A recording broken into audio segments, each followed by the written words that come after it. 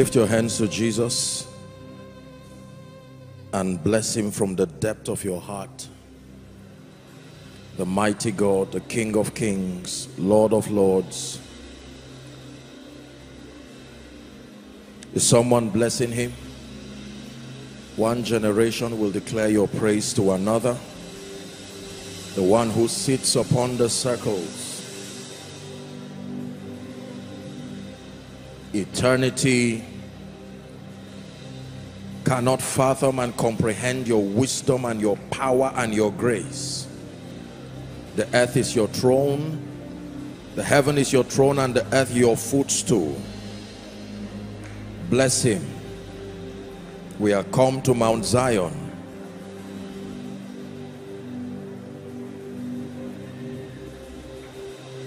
Ask him to give you an encounter tonight. Father, give me an encounter even by your word. Let the scrolls be opened. Let the seals be broken. Cause me to see. Is someone praying? Give me total liberty tonight.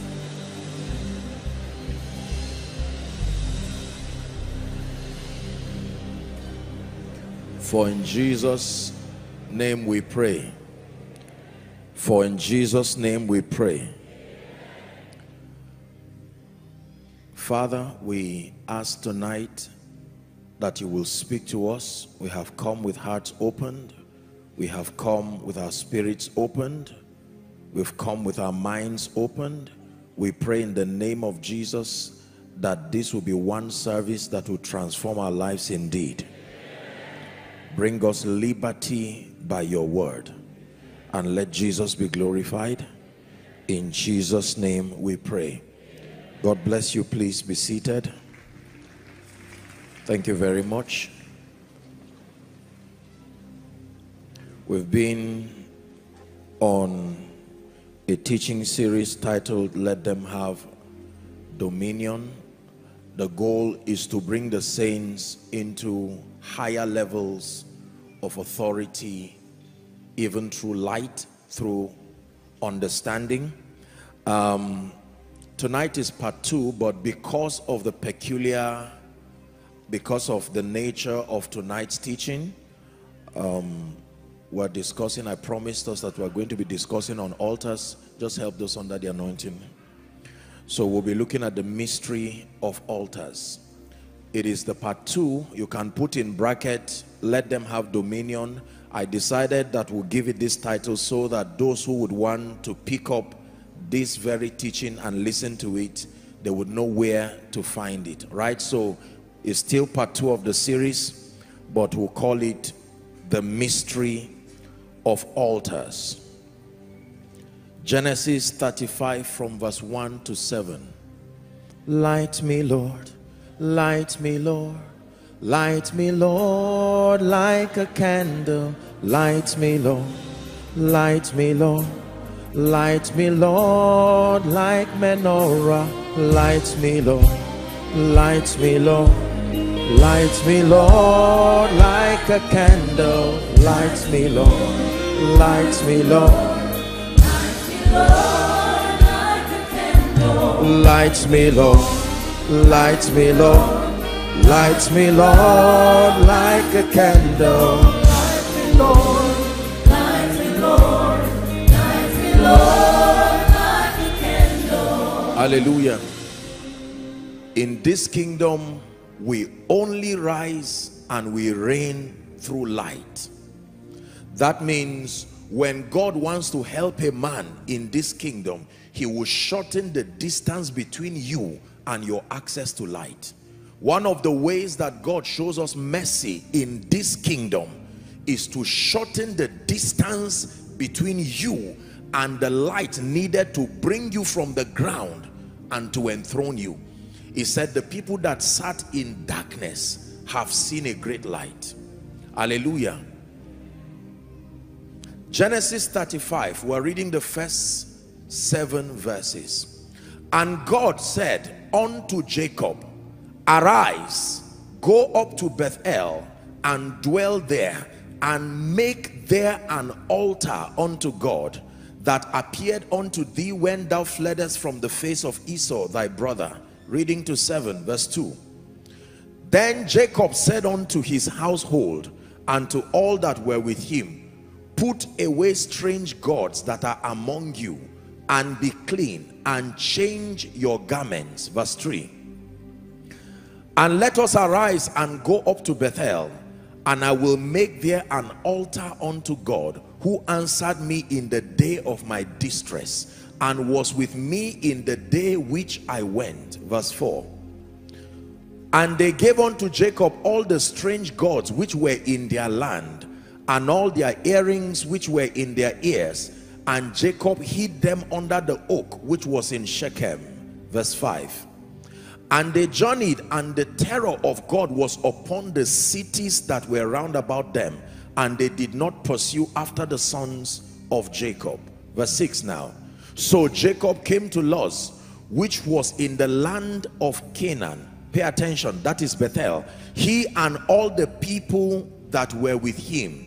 The last verse now, it says, and he built there an altar and called the place El Bethel, because there God appeared unto him when he fell from the face of his brother.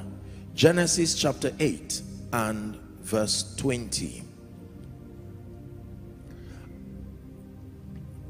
And Noah builded an altar unto the Lord, and took of every clean beast and of every clean fowl, and offered burnt offerings on the altar. We're reading to 22.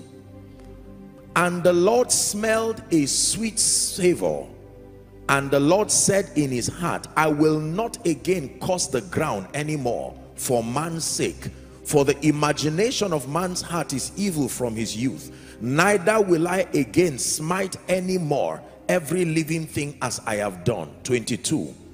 It says, and while the earth remaineth, seed time and harvest, and cold and heat, and summer and winter, and day and night shall not cease. Hallelujah. So we have, I decided to, there are so many things to teach, but we'll hopefully carry over some of those to part 3. There will be a part 3 to this. So, but tonight I want to really focus on the subject of altars, and there are 3 things we're going to be looking at. Number 1, we want to understand what altars are. Number 1, this is our first goal for this discussion. We want to understand what altars are from a biblical standpoint. Number 2, we seek to understand through this teaching tonight the relationship between altars and the dominion of the saints.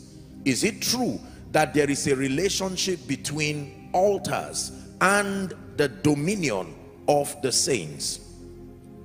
And then number 3, we will be learning how to raise altars and how to pull down altars. If we're able to achieve these 3, then we have done justice as far as this teaching is concerned tonight. One more time, to understand what altars are. Number 2, to understand the relationship between altars and the dominion of the saints. And then number 3, to know how to raise altars, and also to learn how to pull down altars in the name of Jesus Christ. All right, so let's begin our teaching. The word altar, A-L-T-A-R, the word altar is mentioned about 364 times in the Bible, using King James as a reference. The word altar is mentioned about 364 times in the Bible.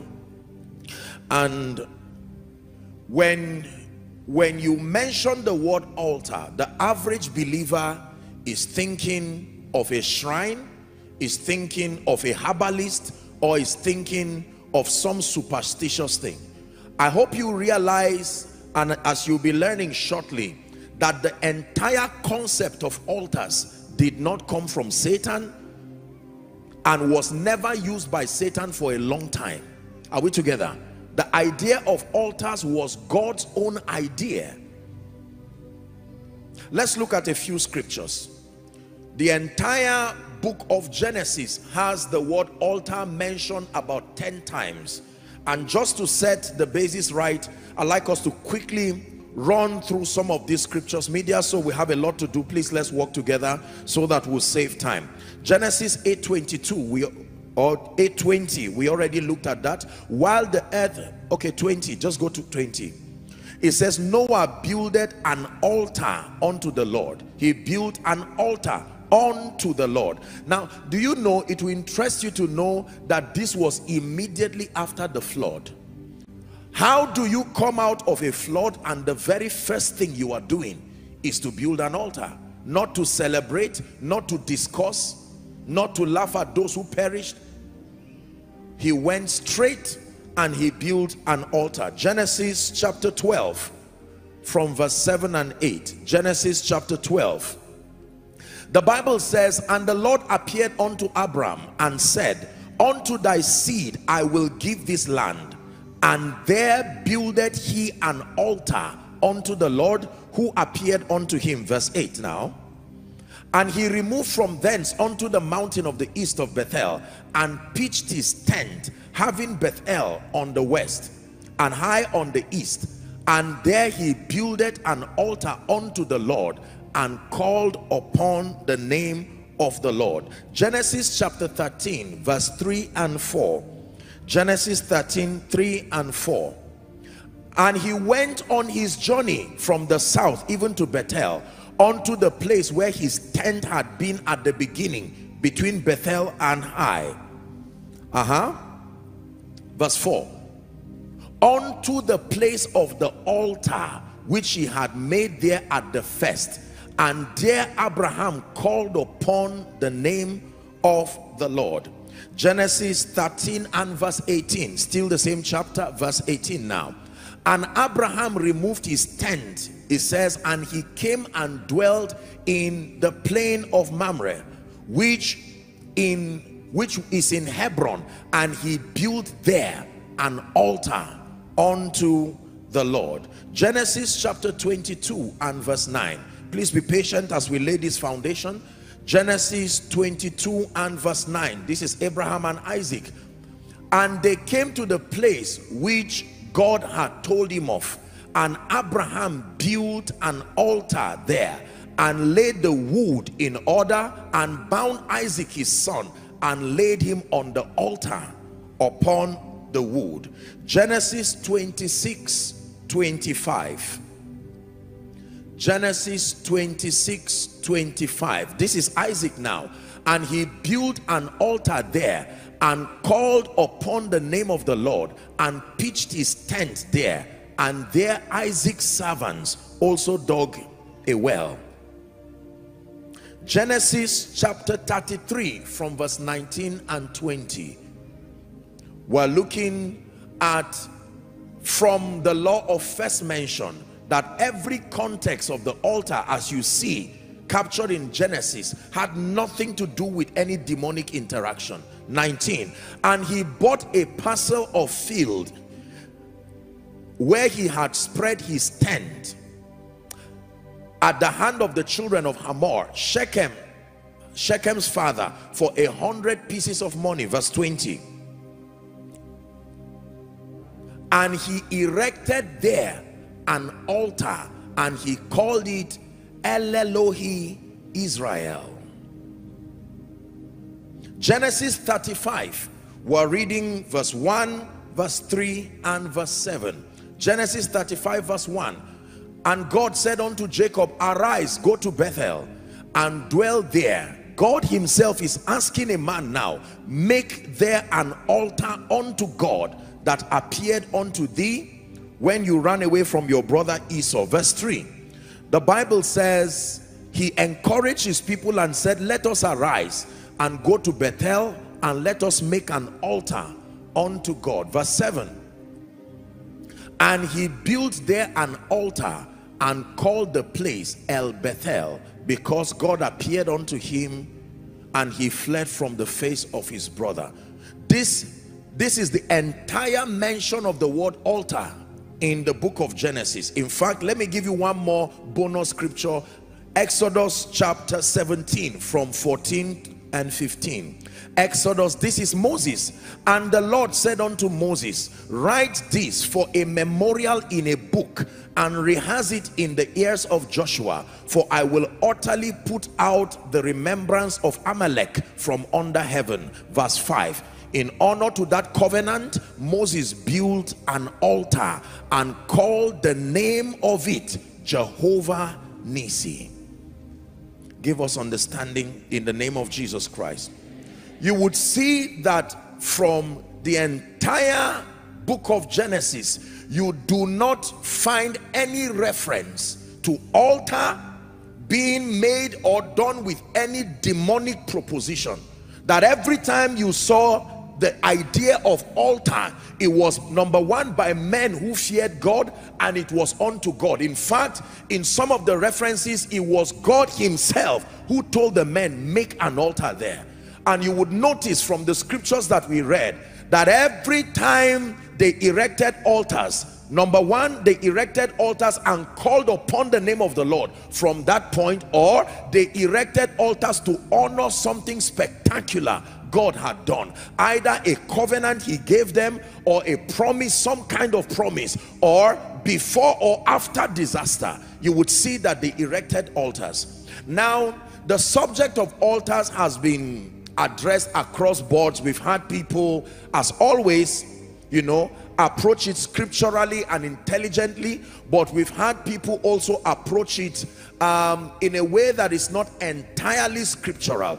And so when we mention the word altar, most believers, especially believers that are quite sound in the word, immediately frown at the concept, because the only idea of altars we have is the idea that has largely been communicated by the prophetic and the apostolic ministry. And I confess to you that not much justice has been done as far as bringing a sound biblical exegesis on the subject of altars. Many have used it as a ritual to delve into extra biblical practices. Many have used it as a ritual, sadly, to manipulate people. But I have taught you here that just because a spiritual concept is not communicated properly or is used to manipulate people does not mean that concept is unscriptural.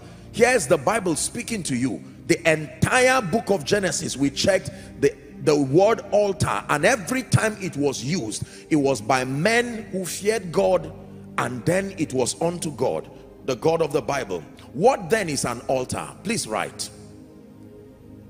What is an altar? A few definitions. Number one, an altar is a place, a platform, or a system where the spirit realm makes contact with the physical realm on legal grounds. I'll take it again. An altar is a place, a platform, or a system where the spirit realm makes contact with the physical realm on legal grounds. That is the first definition of an altar. That it is a place, a platform, or a system where the spirit realm makes contact with the physical realm on legal grounds. Luke chapter 1, please, from verse 10 and 11, just to buttress on that definition. The Bible says the whole multitude of the people were praying outside at the time of the incense. And then verse 11, and there appeared unto him an angel of the Lord standing at the right side of the altar of incense. Hallelujah. Zechariah the priest having that encounter, and an angel comes, but the angel comes and stands at the altar at the time of incense. So it is a place, it is a platform, or it is a system that allows interactions between the realm of the spirit and the physical realm on legal basis. It is called an altar. Number two, second definition, an altar is also a platform for authorization of laws and authorizations of spirits to function upon the earth. An altar is a platform for the authorization of laws, LAWS, and the authorization of spirits to function upon the earth. So an altar is a platform that gives authorization to spiritual laws to function. An altar is a platform that gives authorization for spirits to be able to function.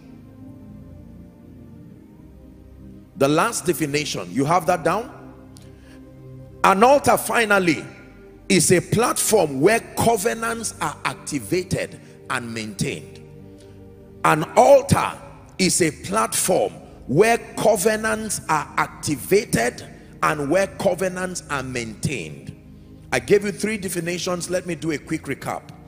That number 1, an altar is a place, a platform, and a system where the spirit realm makes contact with the physical realm. Number 2, an altar is a platform that authorizes spiritual laws and authorizes spirits to function. Remember, I have taught you that based on the law of territory, it is illegal for any spirit to function in the earth realm that does not have a body. Remember our teaching last week? We stated that this earth was made for men, not just men, but for entities with physical bodies. That means if you do not have a physical body, you do not have a legitimate authorization to function on the earth. And then if you do not have a human body, dominion was not for you. Are we together? Dominion is only for spirits that are hosted in human bodies. That means even if you are a spirit that is in the body of a lower animal, you are authorized to function because of that body, but not authorized to walk in dominion. So the condition to be a man, therefore, is that number 1, you must be a spirit. Number 2, that spirit must be hosted in a human body. And then number 3, that spirit must have a solical connection of the mind containing the will, emotions, and intellect. Any creature that does not have this combination in one place cannot be called man. Are we together? An altar. There are many people who have risen to notable levels of excellence, manifesting superhuman abilities and commanding strange levels of results that seem to dumbfound people, both in the church as believers and then people outside of the faith life. The level of invincibility that is shown in their exploits and their results seem to keep people at a loss. How are these people achieving this? Whether it is in politics and governance, whether it is in business and finance, whether it's in spirituality of all sorts, herbalists and all of that. Now there are those who have lived in denial as to the reality of such a concept of altars. Then there are those who have admitted that there is such a concept, but they are clueless as to the dynamics of the workings of this altar. Many of us today, I submit to you, are victims of altars. Many of us today are more affected by altars than we can imagine. And the teaching tonight will open your eyes to see. I will be showing you why it is possible to pray and fast over certain issues and then nothing happens.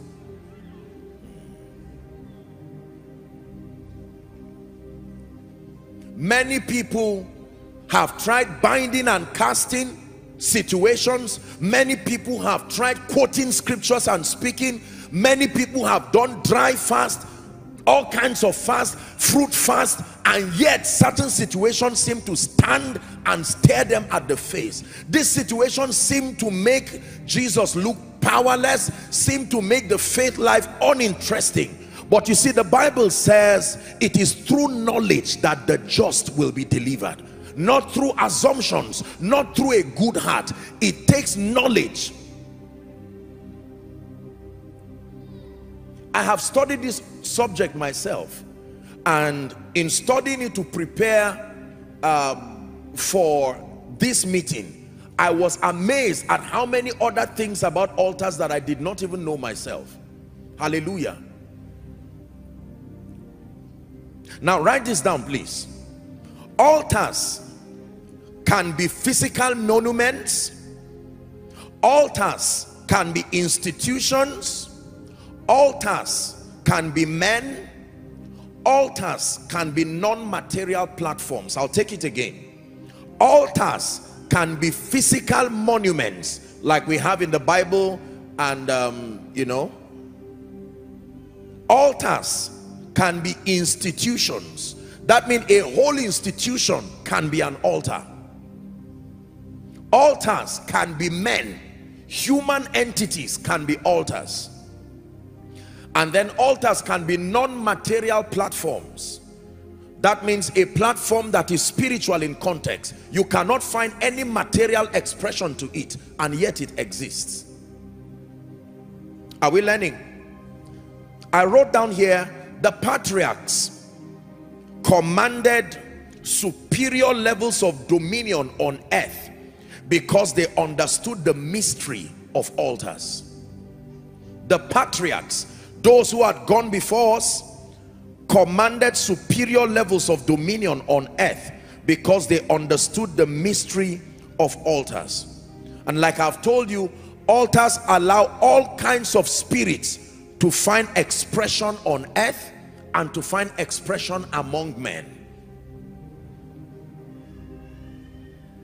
Altars allow all kinds of spirits to find expression on earth and to find expression among men. Is someone learning already? Listen, let me tell you the truth. If God grants us grace and we understand this revelation and pray the prayers we are praying tonight, you will marvel and wonder at the levels of results that you begin to command in your Christian life. An individual can be a victim of negative altars. We're coming there. Don't write, just listen. A church can be a victim of negative altars. A nation can be a victim of altars. Individuals, businesses, and corporations can be victims of altars. Write this down, please. The major assignment of an altar, the major assignment of an altar is to give authorization. Please underline it if you are writing using a pen. The major assignment of an altar is to give authorization and continuity to any spiritual activity on earth, whether godly or demonic. I'll take it again. This is a major point I'm expressing now. Please don't forget this.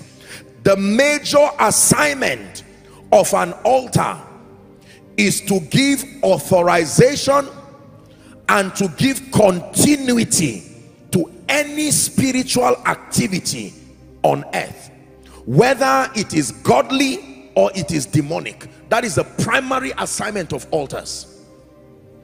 The major assignment of an altar is to give authorization and continuity to any spiritual activity on earth, whether godly or demonic. Please look up. Do you understand the meaning of this point I just stated? That the assignment of an altar is, number one, to give authorization to a spiritual activity, but number two, to give continuity. That means anything that is recurrent and remains is powered by an altar. This immediately becomes the litmus test to check the presence of altars, good or bad. Are we together? Please don't forget this one. This will be the foundation of our discussion.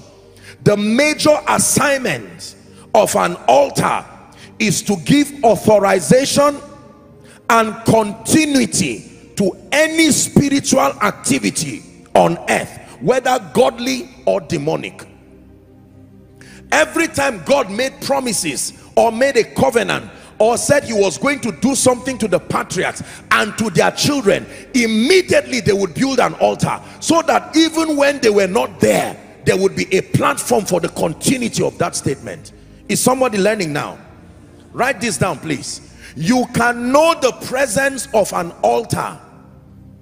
You can know the presence of an altar in any life, any family, and any region.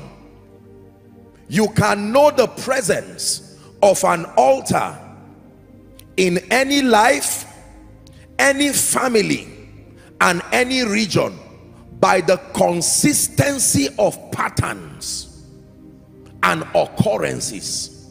You can know the presence of an altar in any life, any family, and any region by the consistency of patterns and occurrences, whether good or bad. This is powerful. The consistency of patterns, the consistency of occurrences, whether they are good or bad, is the scriptural litmus test for the presence of an altar. Wow. You can know the presence of an altar in any life, in any family, in any region. That means if certain good things keep happening to you, regardless the surrounding circumstances, there is an altar that is powering that is happening. If certain evils and certain patterns keep reoccurring, regardless the effort you are putting, is because it is being powered by altars. Is someone listening? For example, salvation. Salvation is being powered by an altar.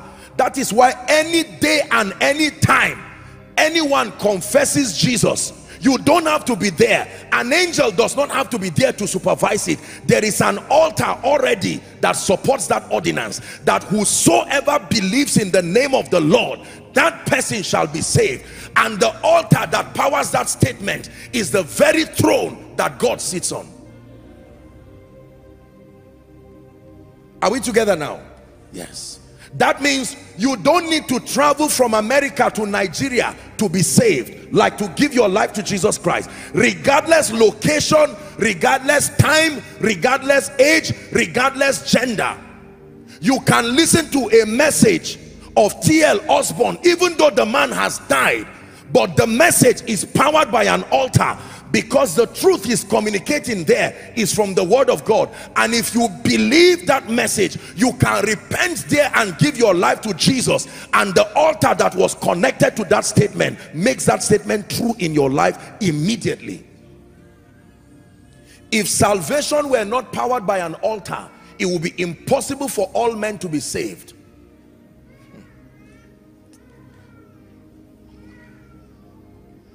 Another example, the blessing of the Jewish nation. The blessing of the Jewish nation is powered by altars.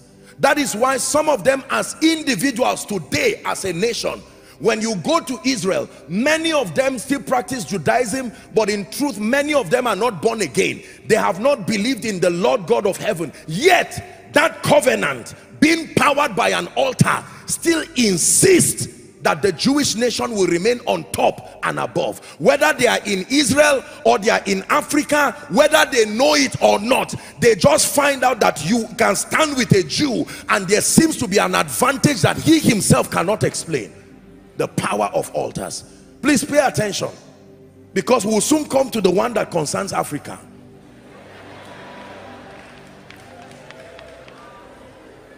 Are we together? Look up, please. Salvation is powered by an altar. That is why Jesus does not have to come physically and start running from room to room and say, look at me, I'm the Jesus you are talking about, are you interested? From one position and one location, the effect becomes the same everywhere his name is called. Now, an example of negative altars. Are you ready? The one we saw is an example of positive altars. An example of negative altars. All kinds of wrong addictions, all kinds of negative patterns are powered by altars. All kinds of wrong addictions, please write. All kinds of negative patterns are only there and remain because there are altars that power them. Let me list a few of them for you. Listen, if I am listing this and it ever affects you, just know that whether you admit it or not, it confirms the presence of an altar. Are you ready? Number one, mysterious diseases and infirmities. The presence of mysterious diseases and infirmities, whether as an individual or a family or a territory, powered by altars. Mysterious diseases and infirmities. Usually these diseases you see are also passed through the bloodline. Father had it, mother had it, brothers had it. Now there may be a medical explanation, and medicine is there as a symbol of God's mercy, but I am telling you, using higher spiritual intelligence, those sicknesses can only remain because of the presence of altars. Number two, all kinds of sexual perversions. Please write. All kinds of sexual and immoral perversions are powered by altars. It does not matter how sincere the victims are. That's not the issue. It's that there is an altar that powers it. All kinds of sexual perversions. That's why you can hear of stories of an adult, you know, doing something funny with a minor and a baby, and it does not make human sense. But this is about altars. I'm sorry to say it, but this is also what has generated into these various versions of perversions we have in our society. The victims do not even know what is drawing them. That's the point I'm trying to tell you. It's not just about your will alone. It's that there is a force that is operating on legal basis. Number three, depression and mental health issues. Most of this depression and mental health issues, now there are things that have to do with fatigue and all of that, but for most people, they do not know that most mental health issues need more than counseling. It is the presence of an altar. When Jesus saw madmen, listen, watch what the madman in Gadara, notice what the spirit did. He was always hiding in caves and hurting himself. Depression and mental health issues. Number four, witchcraft and idol worship. Here you go. Witchcraft and idol worship. You will be amazed at how many Christians today love God sincerely, but something keeps drawing them back to still revisit foundations of idolatry. It does not matter whether you're a man of God. It does not matter whether you're a businessman. There's something in you that still makes you comfortable. There's one small portrait in the village that was kept there. It was handed from great-grandfather to grandfather, and they said if you speak to that portrait, it can bring results. You can serve God and give, but when the going gets tough, as you travel to the village, as you are passing, you just see that thing, and something within you. Witchcraft and idol worship. Look up, please. There are, you've seen us pray for these people during miracle services. There are many people, some of you looking at me right now, based on the ordinances of priesthood, you are supposed to be the one they hand over some of those things to. But you just said, I've given my life to Jesus Christ, I'm not interested. And the altar said, it's not about whether you are interested or not. Find out how I came into being first. And you just generally sweep it under the carpet. And it says, all right, you go.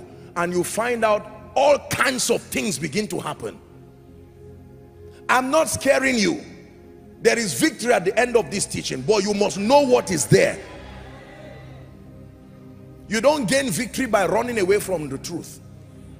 You gain victory by knowing the truth. Stagnation and delays, altars. Stagnation and delays, altars. Believe me, altars.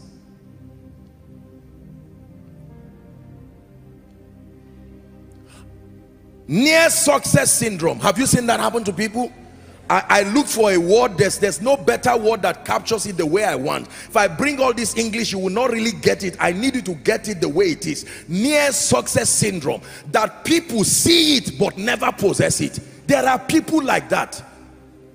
You do an interview to the last point, then you don't go again. You start a business and negotiate to the last point, then you don't go again. You will always see the beginning of things but never see the end of them. It's an altar, believe me. You can look around and know people in your life who are excellent starters, but the power to continue and even finish anything is not there. They can start 30 businesses. They will never be able to keep one past 2 or 3 months. They can start different companies. They can even start ministries, and yet it does not work. Altars. Barrenness and short-lived success. Barrenness of all kinds, especially biological barrenness now. And short-lived success. Short-lived success. That means you enjoy every blessing, but it does not last. There are some of you here, the moment you see good things happen to you, you even start crying, because you know as a track record that good things never remain. You buy a car, as soon as you are rejoicing, in 2 weeks that car will now hit a convoy. Are we together? They will bring you out and say you should sit down on the ground first, and you find, what is wrong with me? As soon as you are preparing to go abroad, your visa just comes out. Next thing you will see police, they will say theft was happening somewhere, and they join you with all those to interrogate. For the next 2 months your passport has been seized until you find out what is going on. I know you may be laughing, but pay attention. Short-lived success. Barrenness. How many people do you find there's nothing medically wrong with them? There is no reason why they should not have children. Some of them may go as far as getting pregnant, and if you ask them and they are honest, they will tell you about their experiences. Somewhere within that pregnancy period, here come strangers, visitors in the night, either molesting them or doing some kind of thing, and that ends it. Shabranda katosia tabalada. There are many more expressions, but these ones are some of the major expressions. Can I be sincere with you? There are pastors who are victims of altars. There are families that are victims of altars. This thing does not necessarily have to do with being a wicked person or being kind. This is why God is granting us spiritual intelligence. God is my witness and I lie not. Years ago, I traveled somewhere and I met someone. I asked him, what does he do? And he says he works with a security company, PhD. God is my witness. I mean it. PhD. And out of frustration, he said he can't leave his family like this. He has to just find a way. I said, no, now, this cannot be God. Because in terms of value, that person has paid his price. Do you agree with me on that? So it's not about laziness. I know someone who got a huge contract. The person was so happy and was rejoicing. Just when they mobilized them a bit, he now secured a loan from the bank to add it and began the contract, and they revoked it. ABCD, we discovered your documents are not complete, and they left that person with a pile of debt with the bank.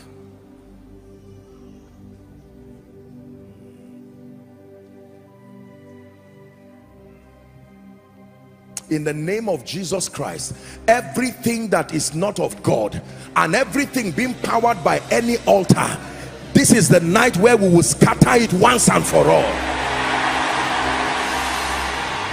Please sit down. Hallelujah.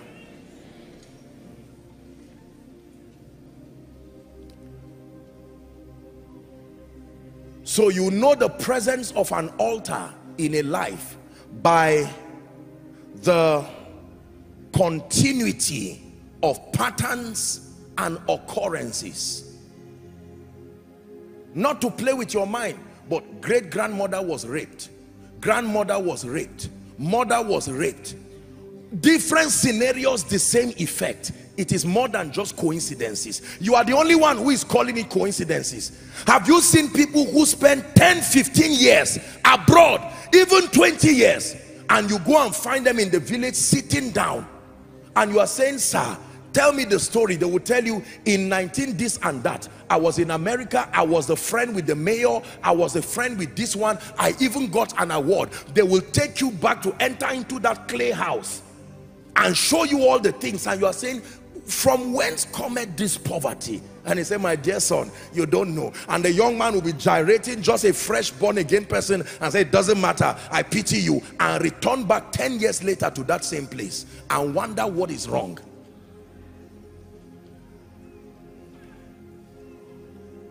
Listen, how many of you know about a man called Jabez in the Bible? Ladies, imagine if Jabez was your life partner. No. Don't insult the guy. He won at the end of it. I'm just saying, imagine. You would be surprised that after dancing and rejoicing, you start going down and not know why. Can I tell you this? These are some of the things that prophets detect by prophecy. And because many of them, respectfully speaking, are not sound in the word, they call the victims witches and wizards. They are just detecting the presence of altars, but it does not mean the individuals are necessarily bad. It is true. Association can help you partake of altars that is upon the lives of people too. Oh yes, oh yes, oh yes, oh yes, oh yes. When the realm of the spirit is against you, it will also be against anything that supports you. When God was against Jonah, remember Jonah chapter 1, Jonah was running away. He simply entered a boat. All the people who were the passengers there did not know that such and such a person. Now forget who was against him. The most important thing is that the realm of the spirit was against him. You would think he only jumped into the belly of the fish alone, but they had lost things because of one person. The same way Jesus was inside a boat, and those who would have died were preserved because of his presence. Do you know the meaning of that? It means because of what you are learning tonight, everybody around you will now finally be a partaker of this blessing. In the name of Jesus Christ. The formula always remains that when he sends a word to Jacob, he intends that it lightens upon Israel. So for some of you, as you are listening right now, the Holy Ghost is telling you, this is what I've been trying to tell you. Are you seeing what kept mama down? Are you seeing what kept your dad? What kept your siblings? Now you are the reed that God is taking out of fire. It's important to pay attention for the sake of those who have gone ahead of you and for the sake of those who are coming. Please sit down. Go and read the history of America and find out that when that nation was about to be born, they erected an altar and called upon the name of the Lord officially and said, God, we are officially saying you are the God. That's why regardless what happens, that altar still speaks. Because based on the law of cause and effect, many nations should not be where they are economically, yet there is an altar that seems to veto these limitations. Hallelujah. Now please look up. Many of our forefathers, great-grandfathers in and territories, from the sincerity of their heart, many of them out of fear of being victims of wars, poverty and whatever, many of them went to meet the devil because it was these deities that many of them knew. And so they met them on legal basis and had all kinds of fraternities and partnerships. and different altars were enacted. Today, the people who were part of that program are long gone, but altar does not know time. No. 10 years is only 10 years to you. 200 years is only 200 years to you. Read your Bible. Where Jacob had an encounter in chapter 28, that was where Abraham built an altar. Abraham built an altar there. Now his great-grandson, his great-grandson came there and slept in the night. Whether he slept or not, that altar was working every day. It just so happened that he now slept and found something that was already, there was a procession, angels ascending and descending.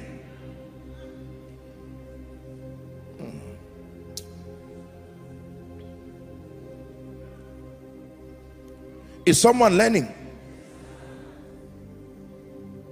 Altars can affect individuals. Altars can affect families. The same way authentic godly altars. Listen, there are many people who turned their homes into altars. They were not very born again, but they supported missionaries. They turned spaces in their houses to become a place for missionaries to come and stay during crusades. They did not know what they were doing, and some of those missionaries prayed there in their silence and said, oh God, I am praying that long after I am gone, let the great-grandchildren of these people not know shame, since they supported the gospel. You will find one rough boy one day roaming around, not being interested in Jesus, and the speakings from that altar will come and fish him. He will find his way to a crusade ground, and you'll be wondering what happened. Have you seen many people who are not serious with God, and yet it seems like God cannot leave them? They will run away, you will still find them. When you want to prophesy, they are the first you will bring out, and they are not serious. You yourself will be annoyed and say, what is this thing that God is always looking for them?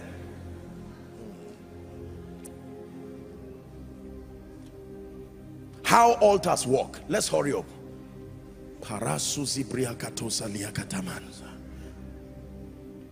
Now pay attention. I want to show you a mystery. I want to show you how altars work. May God give us understanding. Let me tell you, you see these our fathers of faith, the level of results they are commanding. Believe me, if you think it is just based on intellect, think again. You see this our nation and Africa, the kind of trouble we are in. If you think it's just a political trouble, think again.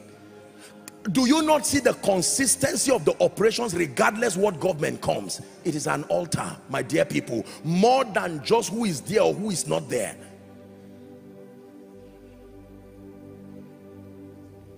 Do you not see what happens to people during election? It's as if something just comes on people and nobody knows what is doing until after everything, everybody starts complaining.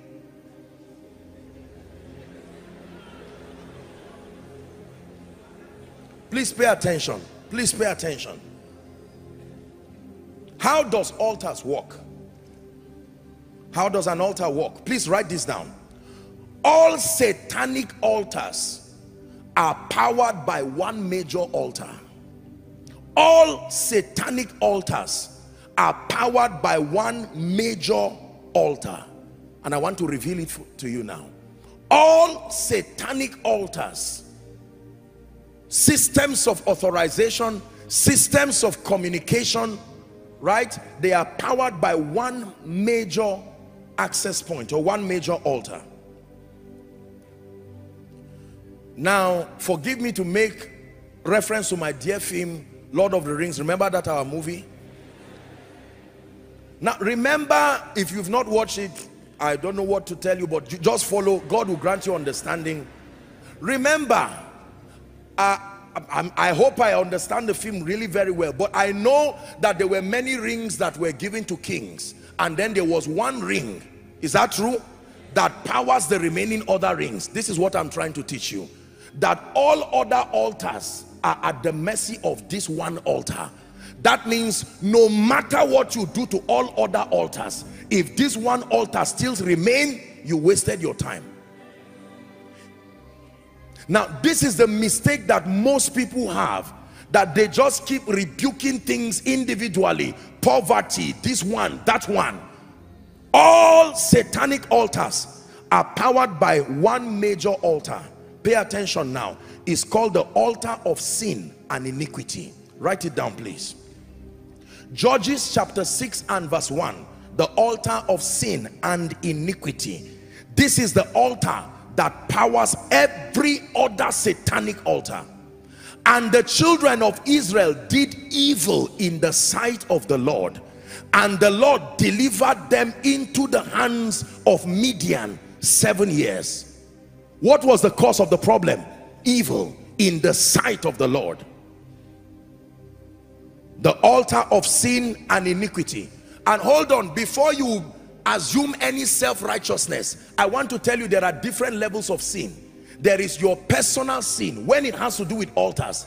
There are territorial sins, and there are sins that come from bloodlines. So don't be too quick to just stand with self-righteousness and say it does not concern me. The altar of sin and iniquity. Hosea chapter 7 and verse 1. I found this scripture and it blessed me so powerfully. Look up, please. Let me read it for you. When I would have healed Israel, then the iniquity of Ephraim was discovered, and the wickedness of Samaria. I was about to come and heal them, but there was something that was discovered. When I would have healed Israel, the iniquity of Ephraim was discovered. Romans chapter 5 from verse 12 to 14. Romans chapter 5. The Bible says, wherefore, as by one man sin entered into the world, and death by sin. Are we together now? Look how serious this issue of death is. And yet he's saying death had to wait for sin to enter to authorize it to come in. He says, so then death passed upon all men, for all have sinned. We're reading to 13 now. For until the law, sin was in the world, but sin is not imputed when there is no law. 14. Now, this scripture blessed me so much. Nevertheless, he said death reigned. It didn't just come. It now came and even reigned from Adam to Moses, even over them that had not sinned, after the similitude of Adam's transgression. Do you know what this means? He's talking about us now. The effect of that original seed, it came and reigned even after them that had not sinned, after the similitude of Adam's transgression, who is the figure of him who is to come. The altar of sin and iniquity. John chapter 9 from verse 1 and 2. John chapter 9.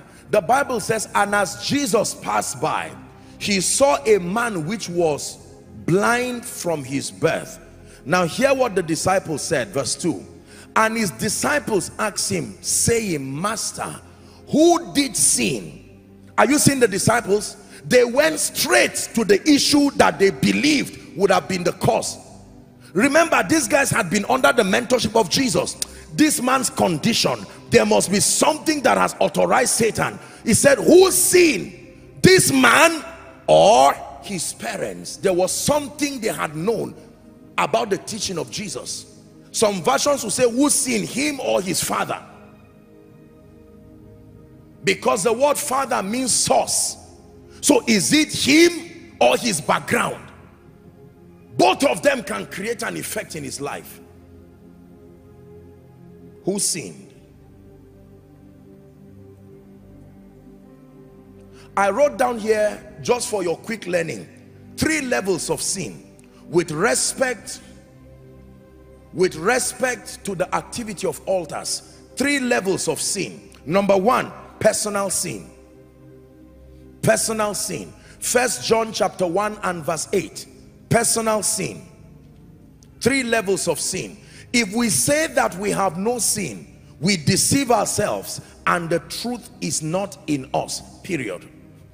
The Bible states it very clearly, unmistakable there. Number two, territorial sin. Territorial sin. That means your personal sin, you can repent before God, but there is territorial sin. A territory can sin against God. An example, Sodom and Gomorrah, Genesis 18 from verse 21. Sodom and Gomorrah was not just a personal sin. He appears to Abraham, we are reading to 22 to 23. I will go down and see whether they have done all together according to the cry. In fact, let's start from 20. Let's start from 20. It says, the Lord said, because the cry of Sodom and Gomorrah is great, and because their sin as a territory is very grievous, I will go down and see whether they have done together according to the cry of it, which is come to me. If not, I will know. Verse 22. It says, and the men turned their faces from thence and went towards Sodom, but Abraham stood yet with the Lord. One last verse. And Abraham drew near and said, will thou also destroy the righteous and the wicked? That means in that city there were righteous and wicked people. The righteous man being Lot. Yet as far as God was concerned, as a territory, they were sinners.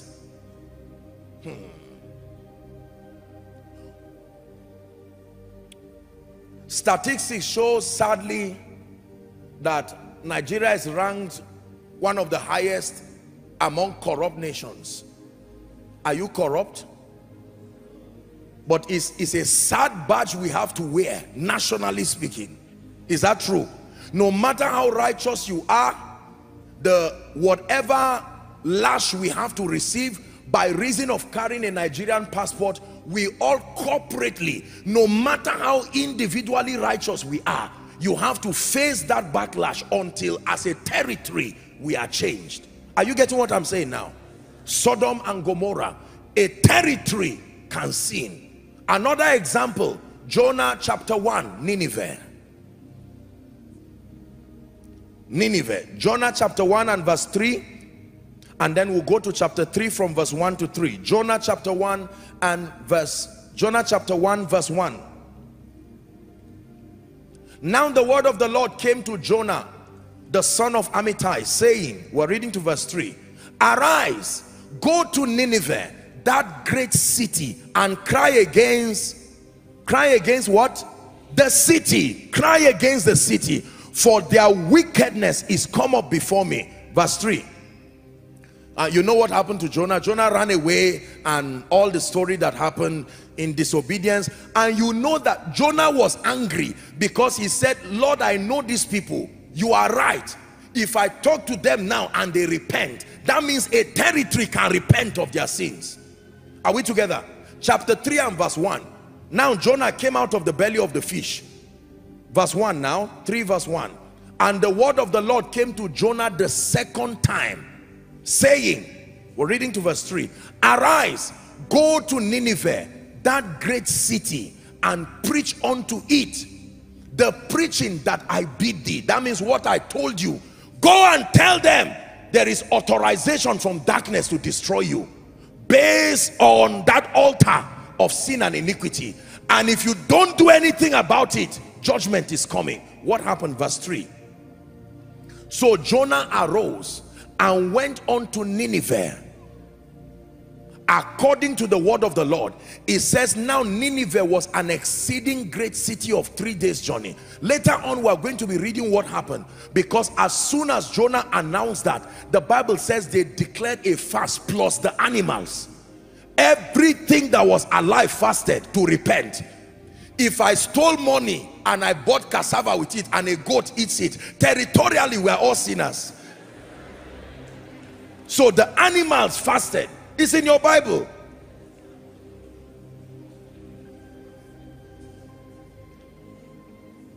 Praise the Lord.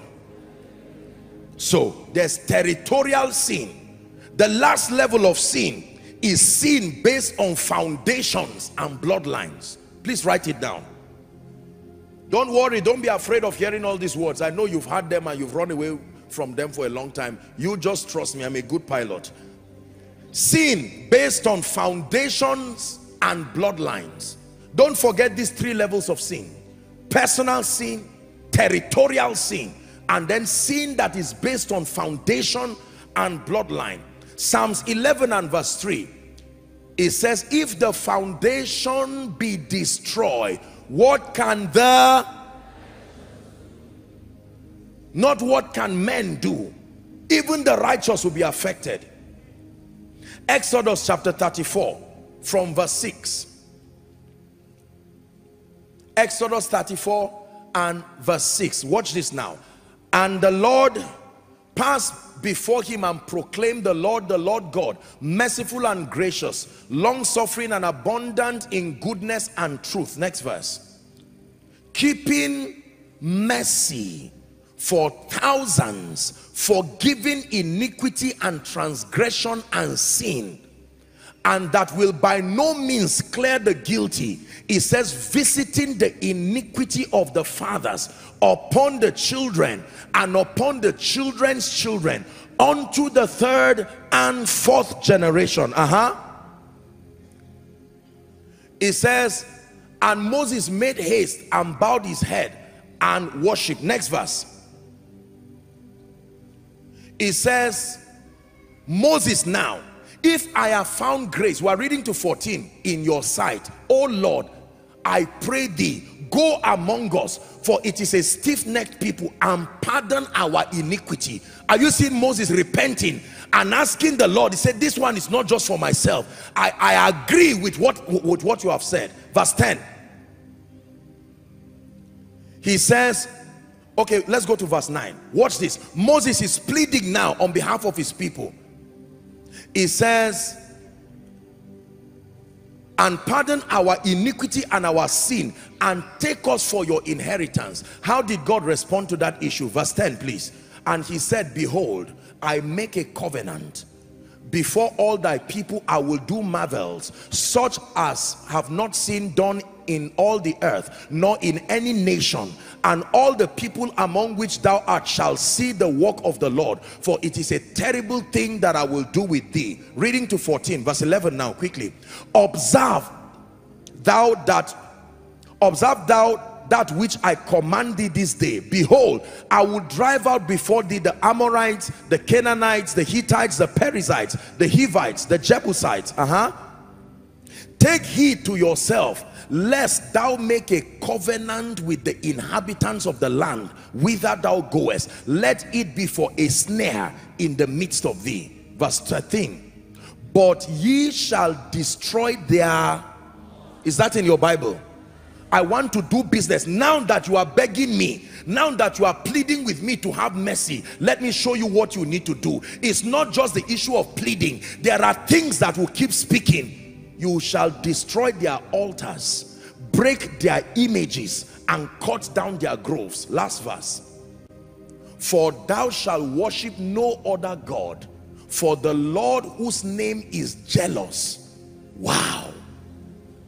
I only used to read that he's a jealous God, and he's saying the Lord whose name, not negative satanic jealousy. Let's not confuse what is written here. Jealousy just means that ability to want to see that which you love protected and preserved. That there is something about God, when he sees that spiritual harlotry from God to God, and when sin and iniquity creates that altar, people bring judgment upon themselves. Personal sin, territorial sin. Please look up. Whether you like it or not, we are all victims of territorial sin. And if not all of us, especially Africa, bloodline, foundations. Do you believe that you will hear of a story of somebody who buried human beings every day, and then you just shrug it off and say it does not matter? Do you know what the people said before they passed on? And you just believe, oh, no problem, everything is gone. No, there are rules of engagement. I've taught you this when we're dealing with deliverance, that even the sin of man, God did not cast it out of man. As powerful as God is, he didn't cast sin out of man. The lamb had to come and die, live 33 years, died to purchase redemption for us. Is someone following? Now, just like demonic altars, all godly altars are powered by one major altar too. Have I lost you? All godly altars are powered by one major altar. That means if you see any platform that has been available to men to encounter God, to authorize activities of the realm of the spirit, there is one major altar that powers them all. The Bible calls it the throne of grace.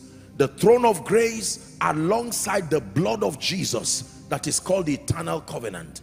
That is the principal altar that powers everything good in the life of the believer. Please do not forget this.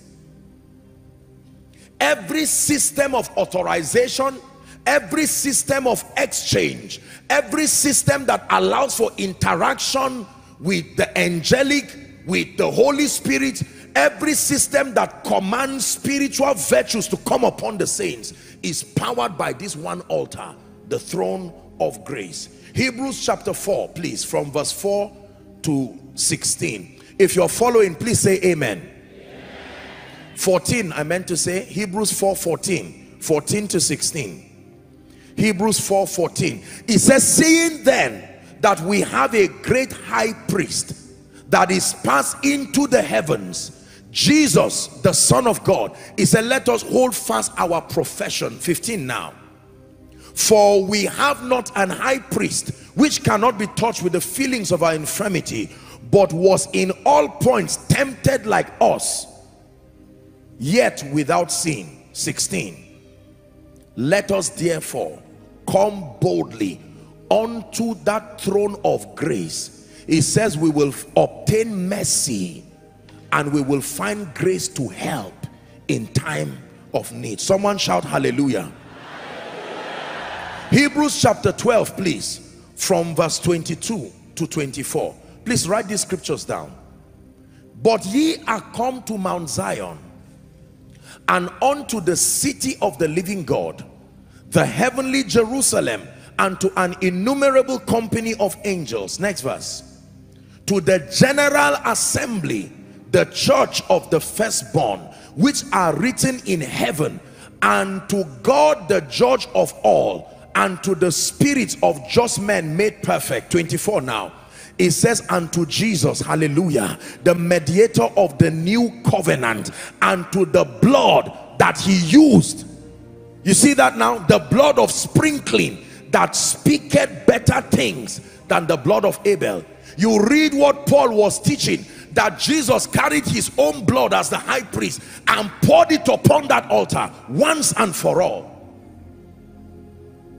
If you ever see any believer in Christ walking consistently in favor, walking consistently in grace, walking consistently in victory, having divine encounters, those are different altars and platforms that make for that possibility. But the one altar that powers it all is the throne of grace.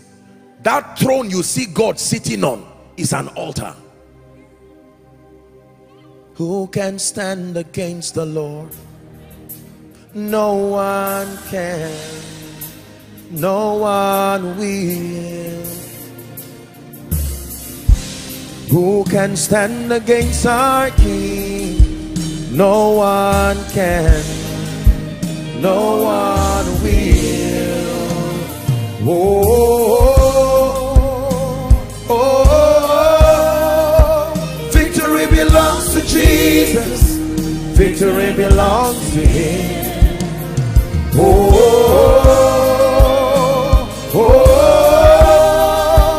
Victory belongs to Jesus. Victory belongs to him. My God, can you imagine that he sits on an altar that ensures that what he says if you believe it and you access it. And you see, every other person who has tried to put together an altar will eventually die, but there is he that liveth and abideth.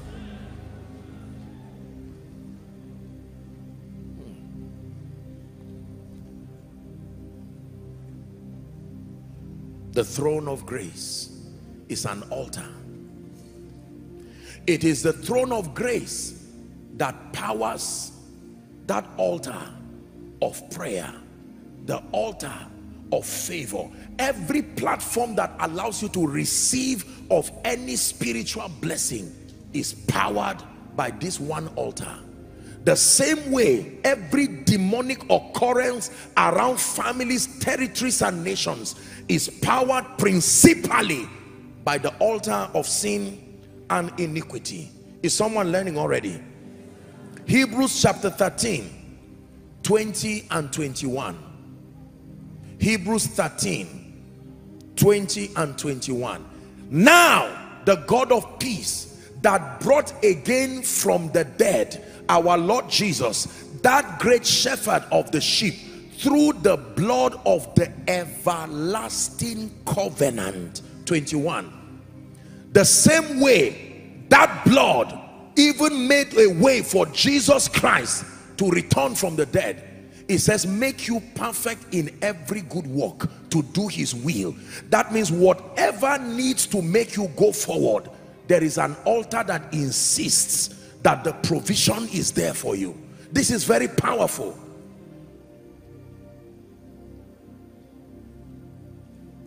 Every time you come to Jesus and hand over your life to him, more than just receiving of his life, you subscribe to the covenant of that altar.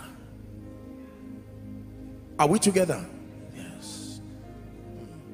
So it does not matter what altars, it does not matter what demonic things, it does not matter whether my grandfather or great-grandfather, whether my region worship idols, it does not matter what it is. One thing is that the moment you become connected to that one altar, that throne of grace, through the blood of the eternal covenant,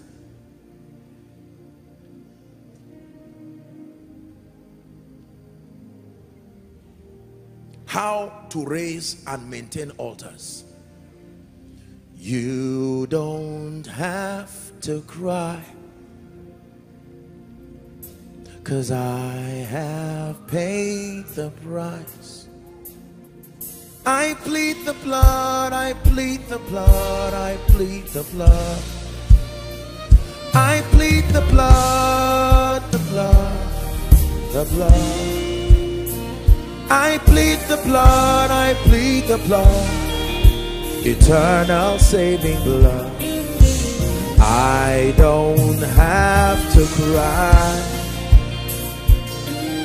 for you have paid the price. One more time. Hey, I plead the blood, I plead the blood, I plead the blood. I plead the blood, I plead the blood, I plead the blood. I plead the blood, the blood, eternal saving blood. I don't have to cry, for you have paid the price. 1 minute recap on everything we have said. We said how that an altar is a system of authorization. An altar is a platform that allows the realm of the spirit to interact with the physical realm, and that an altar also allows for laws and spirits to find expression, and that an altar is what empowers and activates covenants and keeps them alive. Hallelujah. We did say how that the major assignment of altars is to give authorization and continuity to any spiritual activity on earth, whether it is godly or demonic. And we agreed that you can test the presence of altars in a life, a family, a business, a region, through the consistency of patterns and occurrences, whether they be negative or positive. We discuss how altars work, that all demonic altars are powered by one major system of authorization, the altar of sin and iniquity, and that all godly manifestations, you call them altars, systems, platforms that allow for the victory of the saints, they are empowered by this one altar called the throne of grace, alongside the blood of the eternal covenant. Now, how to raise and how to maintain altars. This also doubles to teach you how to tear down altars. Every high thing must come down, every stronghold shall be broken. You wear the victor's crown, you overcome. Every high thing must come down. You wear the victor's crown, you overcome. One more time. Every high thing must come down. Every stronghold, you wear the victor's crown, you overcome. You overcome. Listen, some of you, by reason of this teaching and the prayers that will follow shortly, you will rewrite the narratives of your families. Believe me when I tell you this, that what they said has not been done, it is with gallantry and victory you will do it. That nobody in your family can rise, and you have seen it happen. Now with this knowledge, you will hold it like a key and clear those altars to give you room.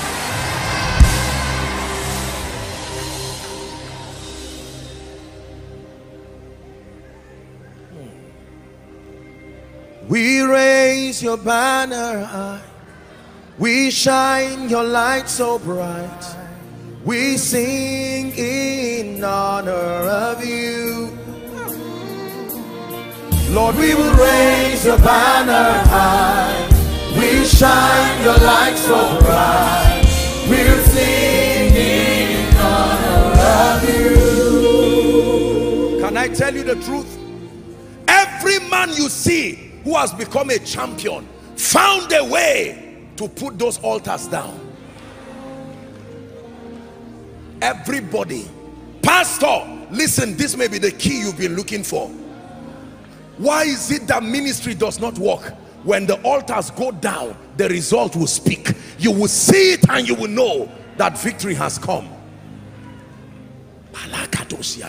Please pray in the spirit in 1 minute before I teach you how to raise altars.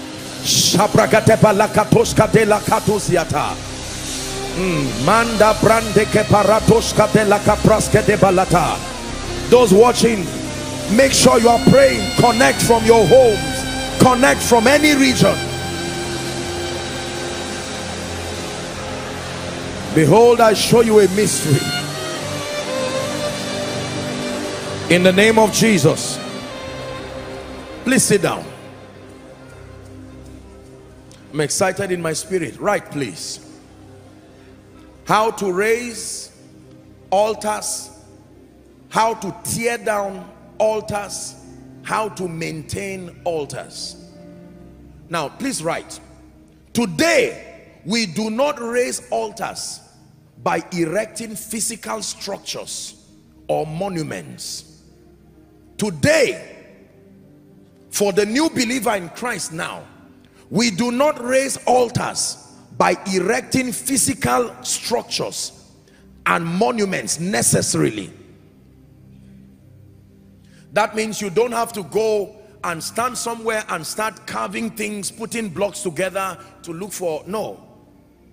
Now, that does not mean you cannot dedicate a place, say for instance, to meet with God, like a prayer room or something. No, that's not what we're not talking. That is still scriptural, that you can find a place to spend with God. But that today we do not raise altars by erecting physical structures and monuments necessarily. To know how to erect structures that work with power and grace, we have to learn from one of the great patriarchs, Elijah. 1 Kings 18. We're going to learn how to erect altars from the man Elijah. Let's start from verse 19 for sake of time. This was a point of decadence where the purposes of God had suffered a great deal under Jezebel and Ahab. And now this great prophet of God arose called Elijah the Tishbite.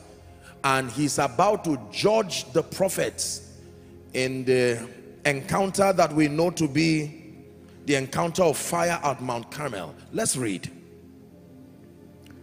Pay attention as we learn the lesson. Now therefore, he said, send and gather to me all Israel unto Mount Carmel, and the prophets of Baal 450, and the prophets of the groves 400, and so on and so forth. Next verse.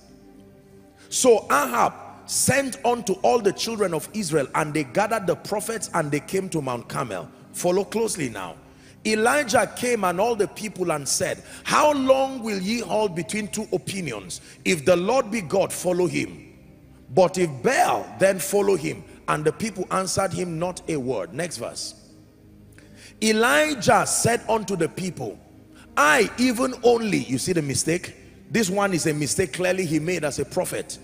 He said, I only remain a prophet of the Lord, but Baal's prophets are 450 men. 23. Let them therefore, now watch this, he's building an altar now. Look at the ingredients or the requirements. Let them therefore give us 2 bullocks, and let them choose 1 bullock for themselves and cut it into pieces and lay it on wood and put no fire under. And I will dress the other bullock and lay it on wood and put no fire. And ye call upon the name of your God, and I will call upon the name of the Lord, and the God that answereth by fire, let him be God. And all the people answered and said, it is well spoken. Both the prophets of Baal and Elijah knew that without altars, any other thing they were trying to do and call would be a total waste of time. Elijah said unto the prophets, he says, choose you for yourself and call upon the name of your God, put no fire under.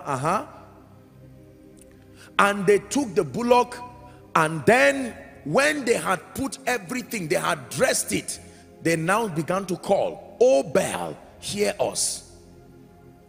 But there was no voice, nor any that answered. And they leaped upon where?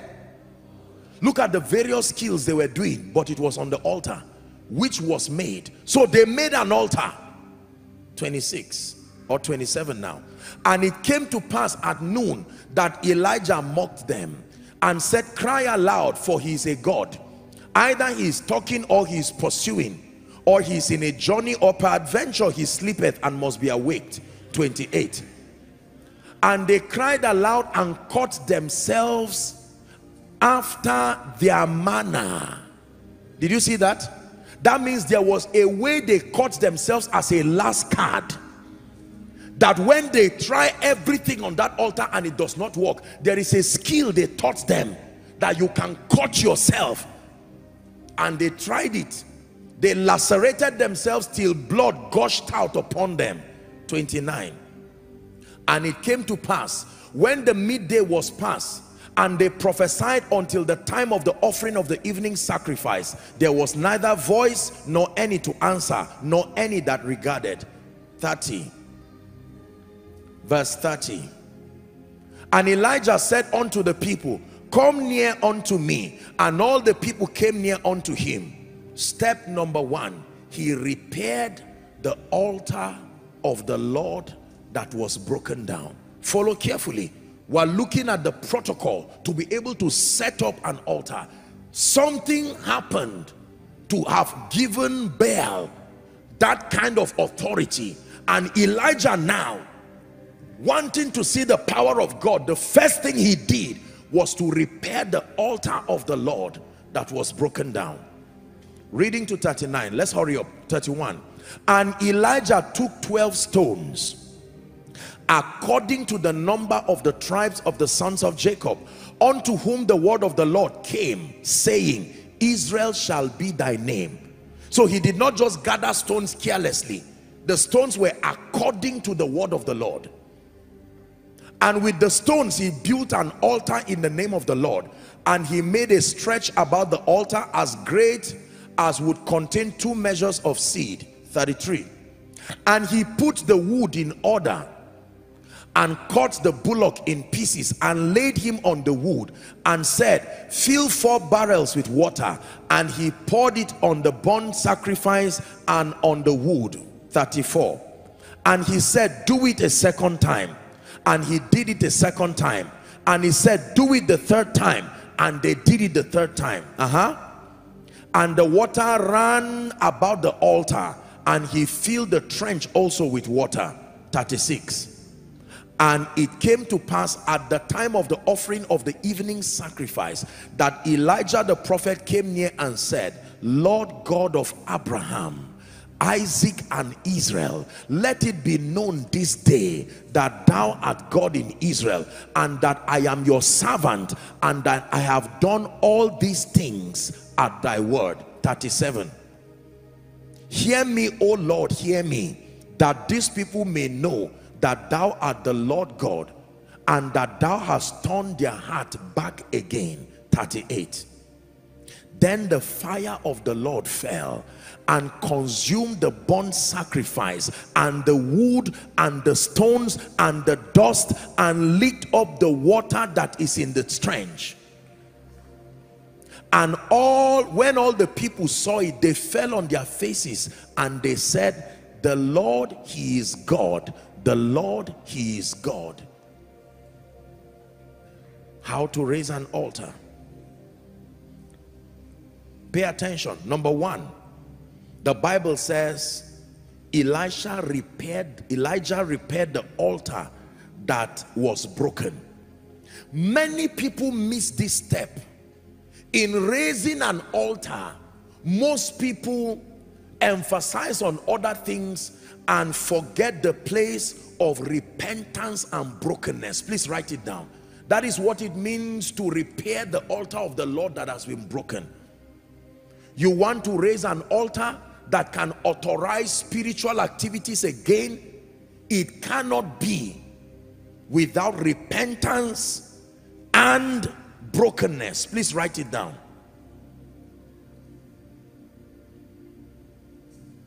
Can I tell you, whether it is as an individual, whether as a family, whether as a territory, you want to see the power of God come again, you want to see the realm of the spirit walk in partnership with the purposes of God over the lives of the saints, it starts with genuine brokenness and repentance.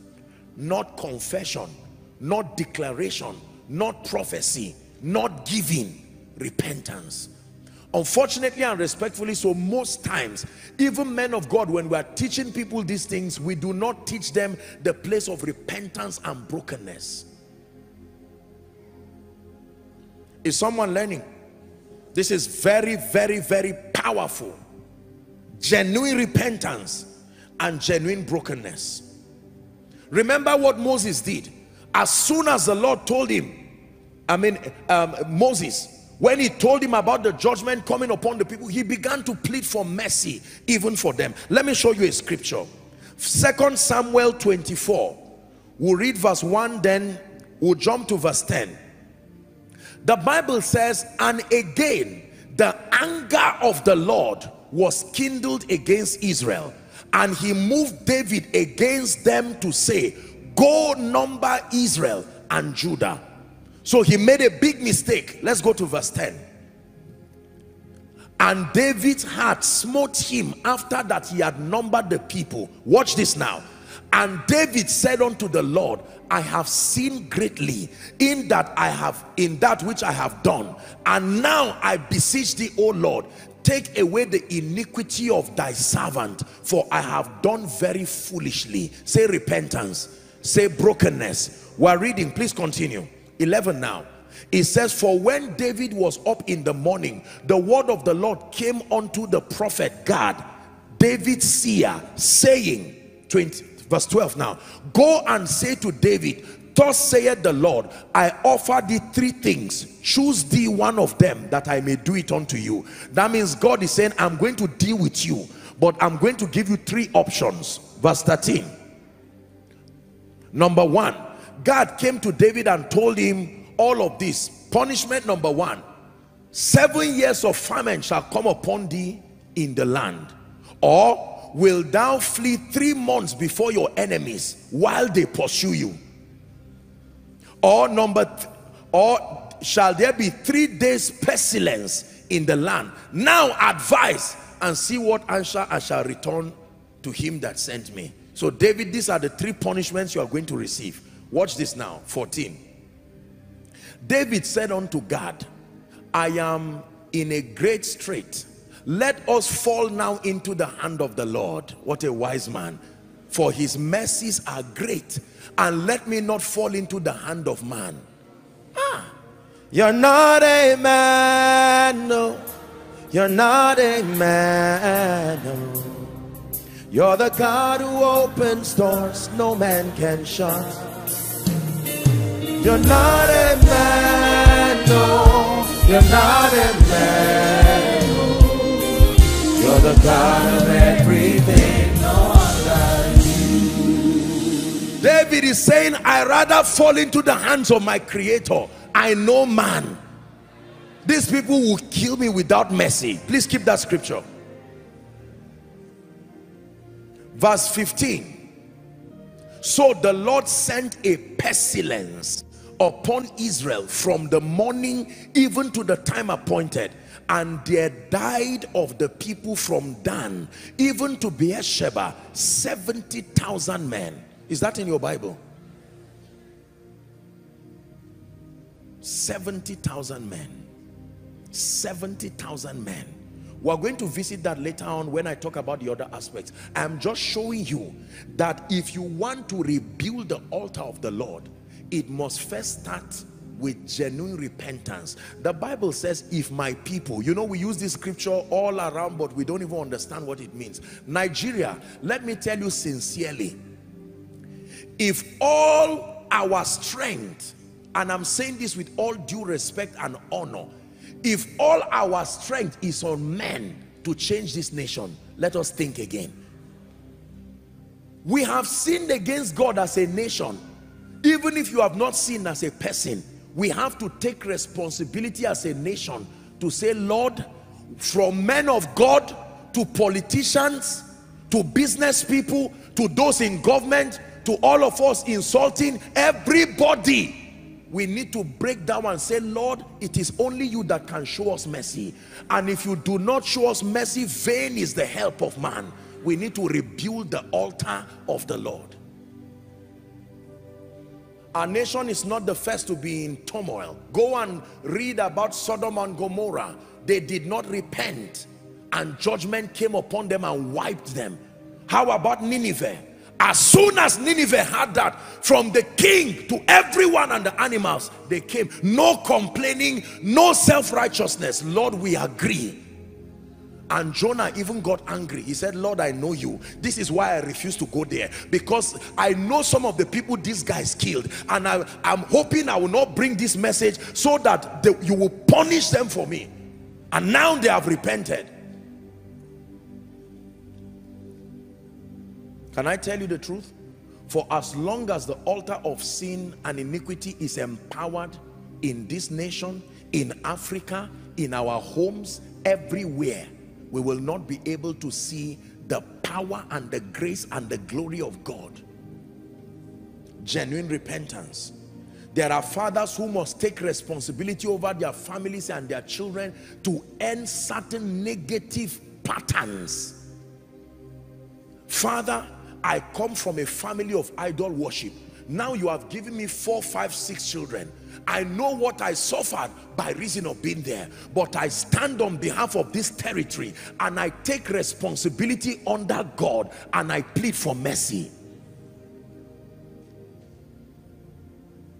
Don't say it does not matter. For as long as there is no mercy, nothing stops the judgment of God from landing on anybody and anything. Are we together? Hallelujah. Number 2, the Bible says he set up 12 stones. Set up 12 stones according to the 12 tribes of Israel. That talks of covenant. And he says he did that according to the word God gave him. So you can put, in other words, the second ingredient that was needed to rebuild that altar is the word of God. The promises of God. What did he say? Upon what guarantee are you standing? The word of God. The promises of God. Number 1, brokenness and repentance. Number 2, the word of God. Are you ready for number 3? There are many other ingredients that were there, but that which is an interest to us, number 3, is sacrifice. And there are 3 levels of sacrifice. Sacrifice. So there are 3 very important things, components, that were present upon that altar. There are others like water and wood that talks about service and all of that, but I'm not into all those ones now. My concern is repentance and brokenness. Number 2, to return back to the place of value and honor to the word of God. And then number 3, to engage the power of sacrifice. And I said there are 3 levels. Watch this now. The first sacrifice that must be put upon the altar is you. Romans 12 and verse 1. Until you become that living sacrifice, I beseech you therefore, brethren, by the mercies of God, that ye present your bodies, is that in your Bible? A living sacrifice, holy and acceptable unto God, which is your reasonable act of worship. Where do you present it? On that altar. Jesus was teaching and he says, when you are going to give your offering and you find out you've offended your brother, he says, leave it at the altar. So that's where you were taking it to. You must become that sacrifice yourself. Everything about you and everything about your life. Please look up. I'm showing you how to rebuild altars, and it also doubles as how to tear down altars. If our fathers worship idols, if our grandfathers, if our territories worship idols, it's not enough to just return to the Lord territorially. You as a person must come and say, I make a conscious decision. My life and everything belongs to you. The second sacrifice that God demands from us in building altars is our praise and our worship. Our praise and our worship. Hebrews chapter 13 and verse 15. Hebrews 13 and 15. It says, by him therefore let us offer the sacrifice of praise unto God continually. That is the fruit of our lips, giving thanks to his name. You want to rebuild an altar that restores all things? The sacrifice of praise and the sacrifice of worship. No wonder Paul and Silas were wise people. They didn't sing because they were musicians. It was a mystery. They didn't care who was listening to them. They didn't care about their vocal competence. All they were doing was to sing. And they created a portal from that prison that touched the heavens. And God came down in response. Do you not notice that this was a formula that was given the nation of Israel?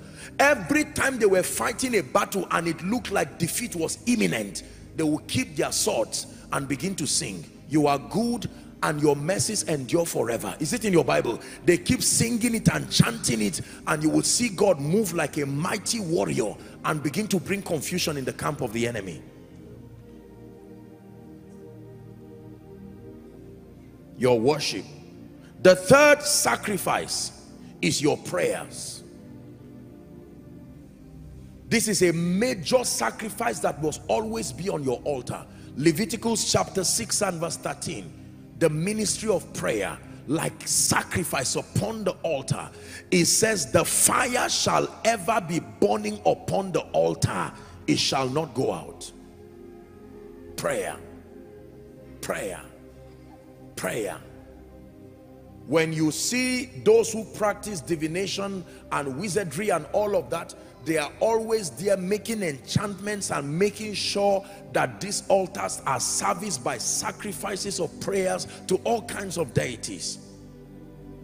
The sacrifice of yourself, your life, the sacrifice of your worship and praise, the sacrifice of prayers, and then the sacrifice of a seed, giving. And I'm going to teach you how to use this, because many people do not know. Many people just drop money, and I submit to you that sometimes even we men of God, maybe because it's money, just because you are bringing money and dropping it does not mean that you are dropping a seed and a sacrifice. I don't care how much. There is a consciousness and there is an understanding that must support what you are doing, because seeds have different voices in the realm of the spirit. Are we together? To rebuild an altar, number one, that altar must be repaired. Talks of repentance and brokenness. Number two, restoration of the word of the Lord, the promises of God. You must get back to live by the word of God, not to live by the ordinances of tradition, not to live over some kind of demonic template. Number three, the sacrifice of yourself, the sacrifice of your worship, the sacrifice of your prayers, the sacrifice of your seed. And then the final key to raising an altar is prophetic decrees and blessings. Prophetic decrees and blessings. Now we're going to finish up.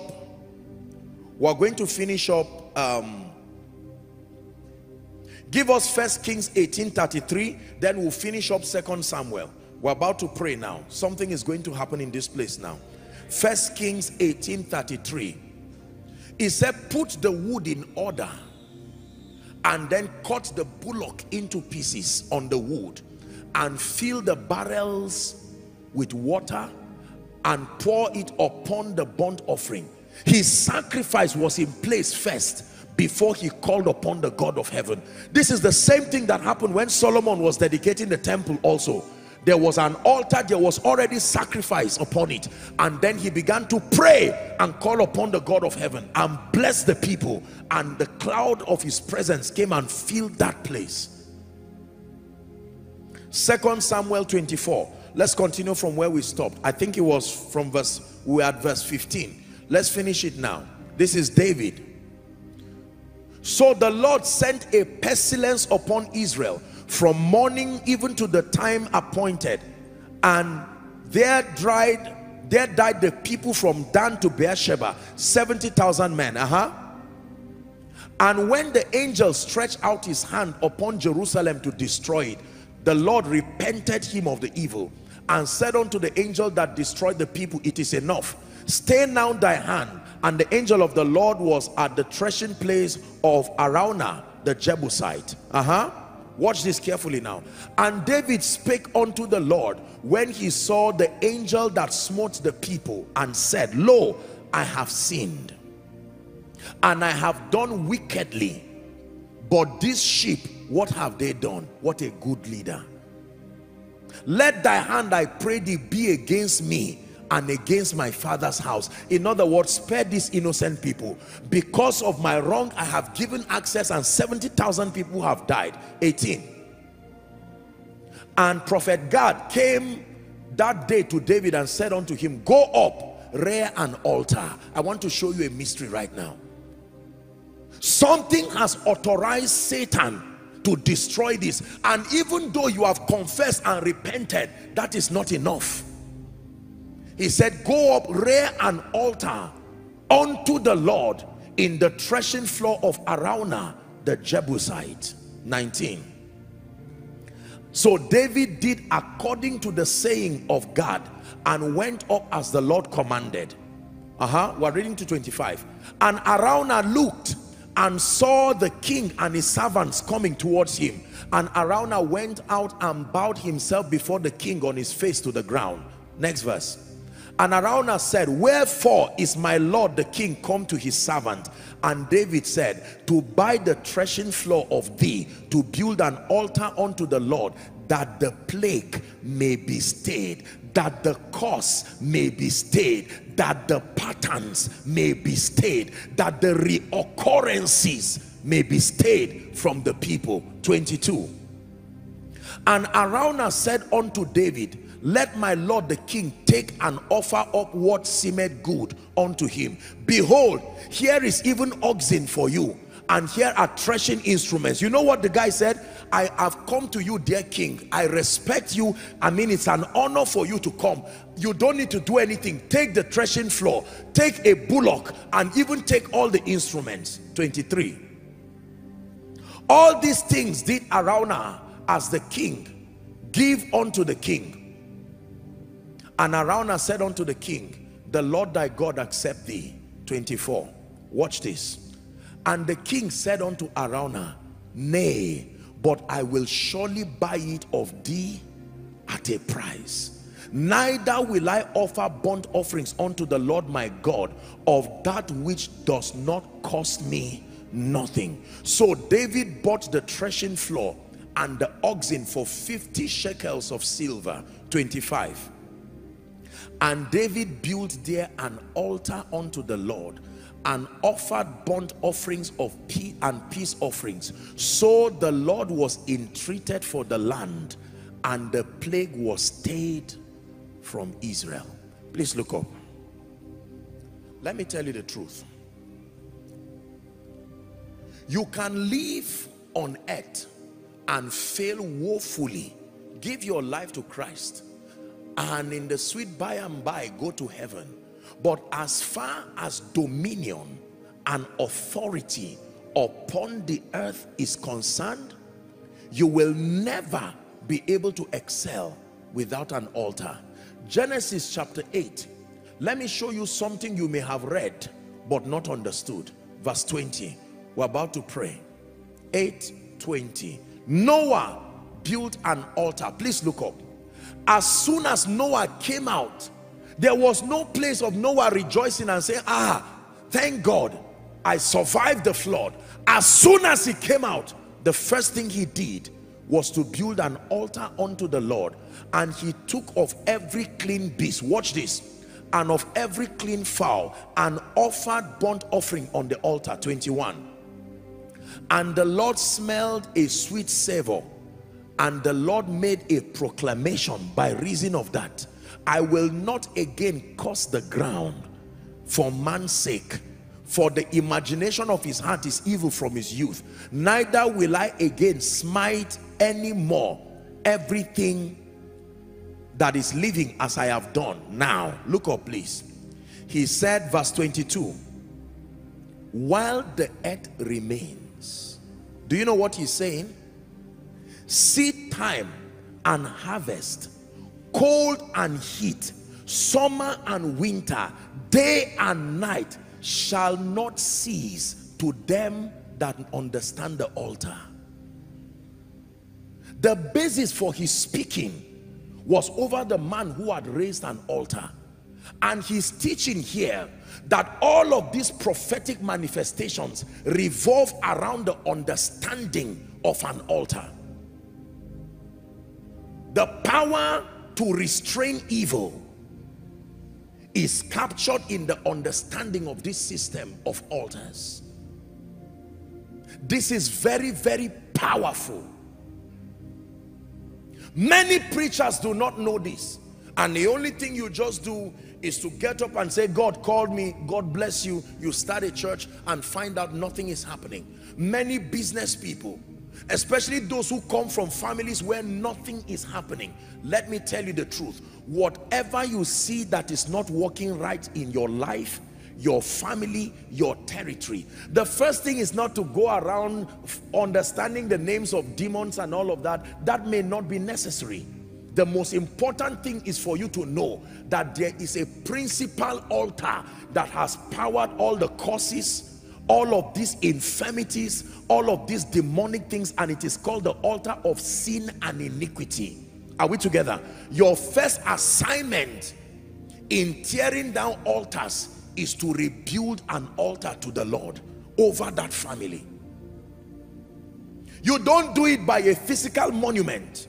It is an understanding and a spiritual approach. I told you that an altar can also be a non-material platform. Lord, I stand this day, and in the name of Jesus Christ, on this day, I am standing to repent on behalf of my family, on behalf of all of this. Do you know that was what Job kept doing for his children? Read your Bible. That was why Satan came, even though they were wayward children. He offered sacrifices and built an altar for them. And nothing could touch them except when God gave Satan permission. Satan himself returned and said, when I went, I met a man fortified by the understanding of an altar, and I could not do anything.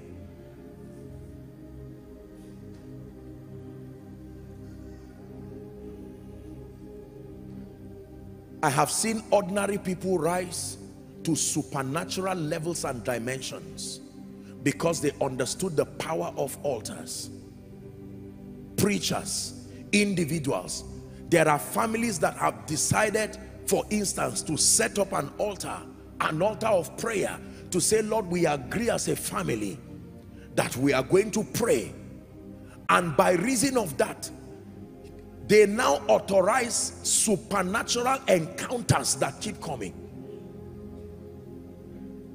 There are people who have set up all kinds of prophetic altars. But listen to me, the protocol one more time: to tear down any altar, including the altar that has seemed to destroy everything around your family and lineage. Believe me when I tell you, just assuming it is gone because you are born again, personal salvation is not the same as territorial salvation. There are rules of engagement. Are we together?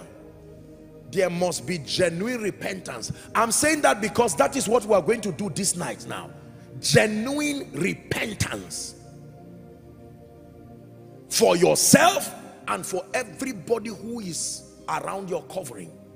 And then when that happens, the next thing is a committal to live by the word of God. To live by the word of God, not to live by superstition, not to run from church and then run to another herbalist and say, what is this? And committal to live by the word of God. And then number 3, the sacrifice of your own life, that you will live your life for his purposes. The sacrifice of your praise and your worship. And then the sacrifice of a seed. Let me talk for a minute about this seed. Don't be uncomfortable because I'm talking about it. Let me tell you the truth. There have been all kinds of givings in the body of Christ, and I salute and I respect it. I want to tell you why many people's giving has not produced any result. Sincerely, and I say this with due honor to the body of Christ. Number 1, most givings have simply been out of sympathy and whipping out emotions. So most of the givings have come like donations, and there is a place for that. Are we together now? Yes. There are all kinds of seeds in the realm of the spirit, and you can use your sacrifice to perfect the process of erecting an altar that stands against anything that comes to destroy you. So, Apostle, we're experiencing untimely death in our family. Every year and every month and every two years, someone must seem to die. Let me assure you, if all you do is just get up and carry a seed and come and drop, nothing will change. I will not lie to you. It's not all about money. It's about knowing that there is a principal altar that powers that. The altar of sin and iniquity. So it starts with repentance. Whatever has given Satan legal grounds to plague this family, we come by the blood of the Lamb, by that blood of the eternal covenant, and we plead mercy. Now that is step 1. And then to choose that we will walk in the ways of the Lord. And then when you do that, through your time of prayer, Now your seed can walk. Let me tell you how to make your seed bruise the head of the serpent. It's not just about money or something that costs you. There is a revelation, please look up, that is behind what you do. That means you are making a sacrifice. Number one, as proof that you love God. Number two, as proof that you trust God. Number three, as a spiritual ordinance mandated by the wisdom of God. Whether you go to Satan or you go to God, there are major problems in your life. Look at me, Nigeria. Look at me, dear people. I can tell you this. Many unbelievers understand this mystery. That is why as you are shouting and saying, God forbid, this man can never become my boss in the office. He's looking at you with pity, because they know where that authorization comes from. They know that it does not come from the office. And they go and consult mediums. And the mediums will tell them, pledge that when you get there, you will come back, you will serve the purposes of whatever. And out of desperation, yes. Pledge that your children will serve me. Yes, sir. Pledge that your children, just give me that office. Yes, sir. Okay, we'll make incisions as a testament. Let blood be on the altar. Let the God see it. Okay, if you like, tear my whole body. Let me just get that thing. And they don't know what they are doing. Afterwards, depending on what they are asking for, they can say, there is one person in your family you are going to have to donate. Either your wife or your child or your children or somebody. Do you really need this office? Yes, sir. Are you willing to do it? Yes, sir. And you find out that after that sacrifice, no matter what else is done, inevitably, in a way you cannot explain, that which they desire comes. When God wanted to redeem man, he would have easily sent Angel Gabriel. Angel Gabriel is very faithful. He would have died and nothing would have happened. Or he would have sent Michael. Or he would have even sent 2/3 of the angels to come and die. At least 2/3 of the angels will be more than one angel died per person. He would have sent one angel to die per person. And he looked and there was that meeting. And he himself, knowing the laws he has put, he now said it has to be God that dies. And he took his only son. God carried his only son. What else in heaven is more expensive than Jesus? Mention one thing you know. Is it the throne? Is it the angels put together? In the beginning was the Word. And he literally carried the word and sent him down to the earth. When Jesus was crying, Eloi, Eloi, lama. Do you know why no power can fight salvation? Find out the sacrifice that went to make it happen.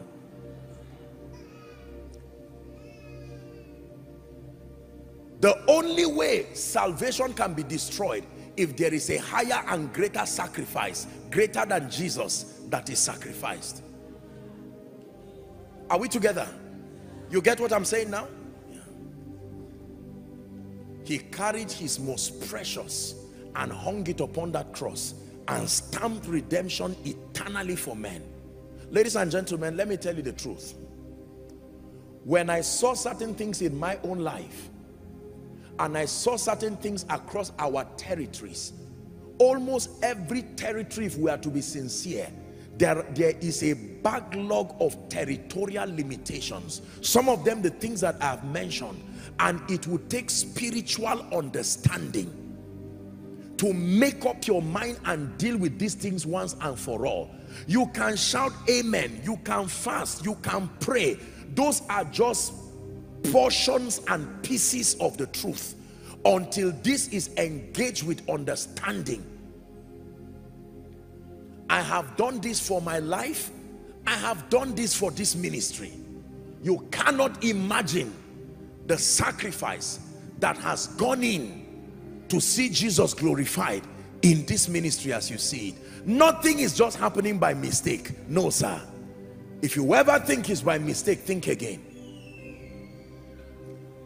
Right now that is the political season, shrines all over this nation are full of men and women who are clamoring for. They know that it's not just to stand and vote. Believers, the mystery of the altar is the mystery of dominion. It cannot be outside of the altar. The Lord God of heaven sits upon that altar that guarantees our salvation. There are many of you right now, you came here tonight trusting God to end cycles of infirmities, cycles and yokes. Can I tell you, if you are the one who goes through this for your family so that no one else goes through it, happy are you, and God bless you for it. I made up my mind as a person that, listen, no matter what it would take, let me be that bridge between the old and the new. Someone is in this place tonight and you came to church to make that decision. I know some of you know what you suffered by reason of the background. Some of you now, as it is, even though you are Christians, you are still going through it. The worst you can do is to hand over this disaster to your children. It is time to stand as a priest that you are and take advantage of the resources of wisdom, including the understanding of the altar, and to obtain grace to establish victory. Otherwise, don't say my father was sick as soon as he was 50 years. They just diagnosed him with something and he said it happened to his father too. Don't let the devil deceive you and say I am just 30 years. 30 is 50 minus 15. It means you are also coming. That everything that does not work and it continues and remains so, they are powered by altars. It's time to deal with it. Is someone ready tonight? The first thing we are going to do right now, please listen, no distraction. Please don't allow the devil distract you. We are working with time. In the next 2 or 3 minutes, you are going to cry. We are going to do a corporate prayer of repentance before God. Don't be too proud, oh. You are going to cry before the God of it. You don't have to lie down or whatever position is comfortable.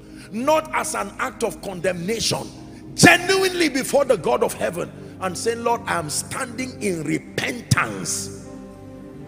If my people who are called by my name shall humble themselves and pray and seek my face and turn from their wicked ways. Some of you need to pray on behalf of your children, on behalf of your husband, on behalf of your wife. Lord, I take the responsibility of priesthood.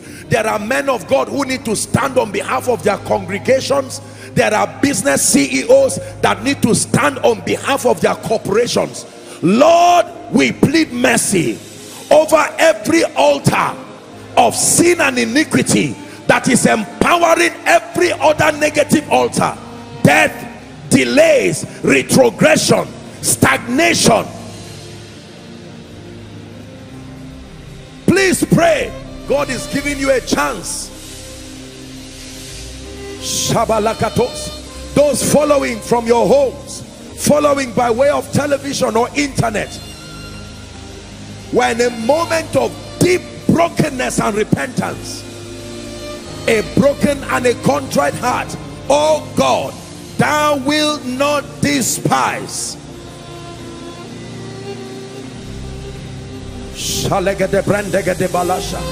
Mercy, oh God, mercy, oh God. Give me Psalm 51. While you are praying, I'm going to be reading for you Psalm 51. Please give us Psalm 51 while we pray. Have mercy on me, O God, according to thy loving kindness, according to the multitude of thy tender mercies, blot out my transgression. Verse 2, please hurry up. Wash me thoroughly from my iniquity, cleanse me from my sin. For I acknowledge my transgression, my sin is ever before me. Against thee only have I sinned and done this evil in your sight. Verse 4, that thou mightest be justified. Please give us verse 4. We're not done. when thou speakest, and be clear when thou judgest. Verse 5. Behold, I was shapen in iniquity, and in sin did my mother conceive me. Behold, thou desirest truth in the inward parts, and in the hidden parts shalt thou make me to know wisdom. Purge me with hyssop, and I shall be clean. Wash me, and I shall be whiter than snow. Make me hear joy and gladness, that the bones which thou hast broken may rejoice. Hide thy face from my sins, and blot out my iniquities. Verse 10. Create in me a clean heart, O God, and renew a right spirit within me. Cast me not away from your presence. Take not thy Holy Spirit from me. Verse 12. Restore unto me the joy of thy salvation, and uphold me with a free spirit. Then I will teach transgressors your ways, and sinners shall be converted to thee. Deliver me from blood guiltiness, O God, thou God of my salvation, and my tongue shall sing aloud of thy righteousness. O Lord, open thou my lips, and my mouth shall speak forth your praise. For thou desirest not sacrifice, else I would have given it. Thou desirest not in burnt offering, thou delightest not in burnt offering. The sacrifices of God are a broken spirit and a contrite heart, O God, thou shalt not despise. Next verse. Do good in thy good pleasure unto Zion. Build thou the walls of Jerusalem. Someone is praying, then shalt thou be pleased with the sacrifices of righteousness, with burnt offerings and whole burnt offerings. Then shall they offer bullocks upon thy altar. Lift your voice in 1 minute. You are praying for yourself. Pray for your organization. Lord, I found out the reason behind these consistent plagues, consistent pain, consistent delay, consistent retrogression, consistent failure, consistent sickness.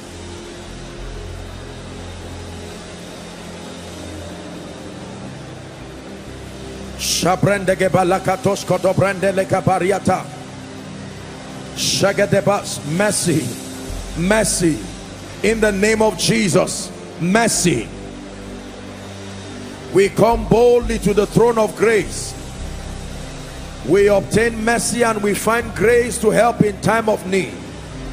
Mercy for Nigeria, mercy for our regions, mercy for Koinonia, mercy for every family here, mercy for every business, mercy for every captain of industry, every politician, every head of parliament, every professional. Mercy for our children, mercy for those who have gone ahead of us.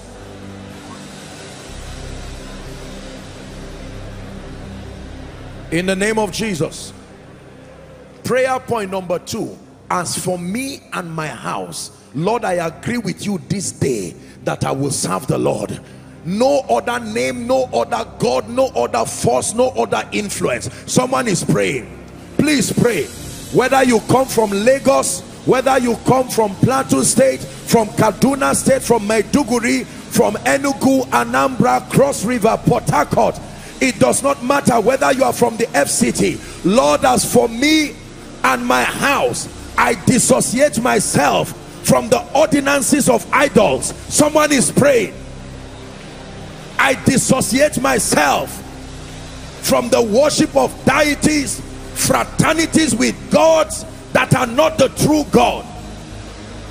I declare that as for me and my family, I worship the one true God, Jesus, the Son of the living God. It doesn't matter what shrine you went to. It doesn't matter what the fathers did.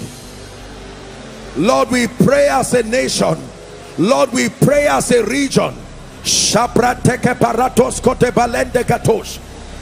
As for me and my house, as for me and this ministry, someone pray. As for me and my children, pray. As for me and my wife, as for me and my husband, as for me and my corporation.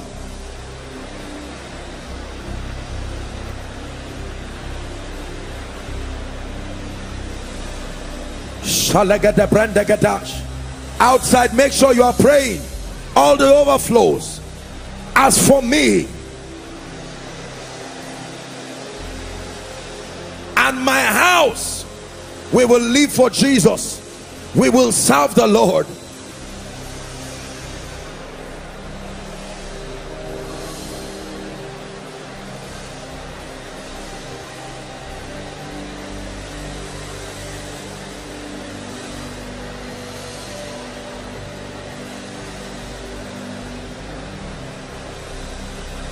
Pastors, pray. As for me and the vision God has given me, no consulting mediums, no consulting powers, no consulting shrines. It is Jesus only, Jesus ever, Jesus only, Jesus ever, as the source of power, as the source of revelation, as the source of illumination.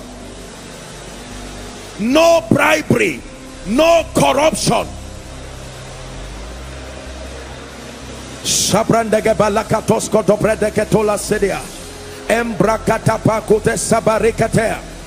Pastors, pray. No manipulating members. Sincerity of truth, loving them and serving them.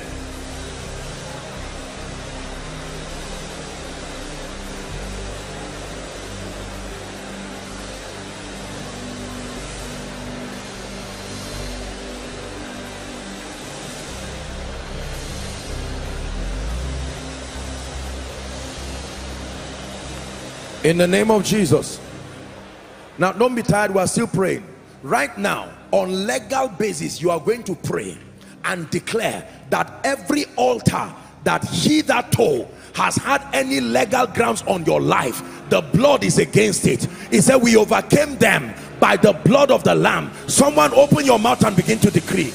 In the name of Jesus, the blood of the everlasting covenant is against altars of untimely death. Pray. You know what altars by the patterns in your life. Call it by name and curse it by the God of heaven.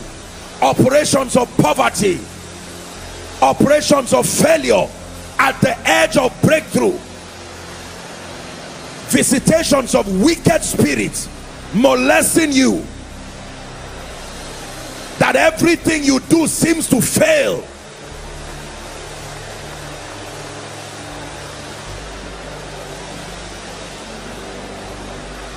Pray. You are my hiding place. You always fill my heart with songs of deliverance.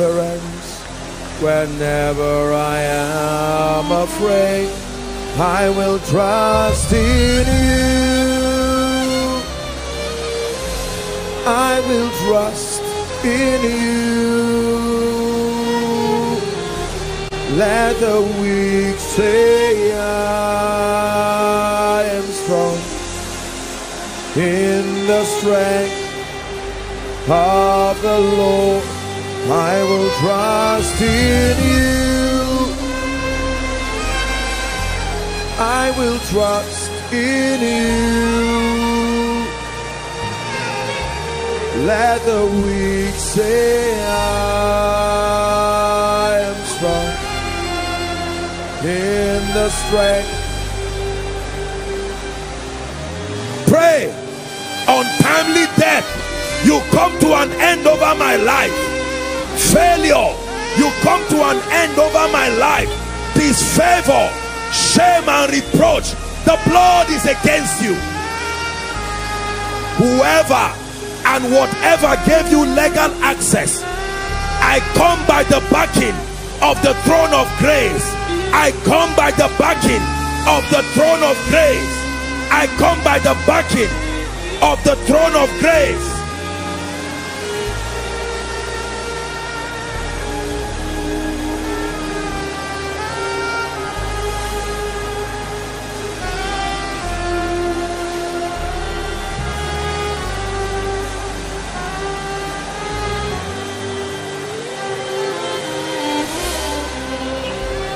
Someone pray.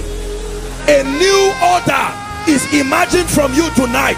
Your children will thank you. Your children's children will thank you. They will say, at what point did this transformation start? And you will tell them, when I found the revelation of the mystery of altars. Someone prophesy. My father may have died early, my mother may have died early, but I will not die early. I will not die untimely death. In the name of Jesus, I am crushing that altar by the power of the blood of Jesus. Pray. Graduates from the families, no job, no lifting. Pray. People don't get married, or they get married and the homes don't stay. Barrenness, repetitive patterns, failures in business. Someone pray.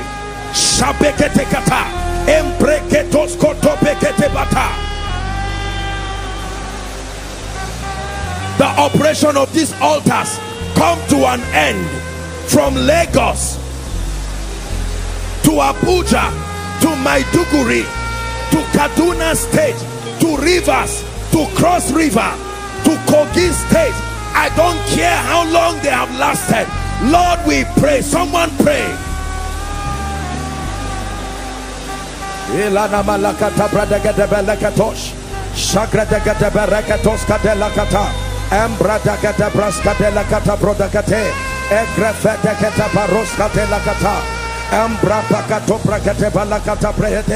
Enough is enough. In the name of Jesus, someone pray. Enough is enough.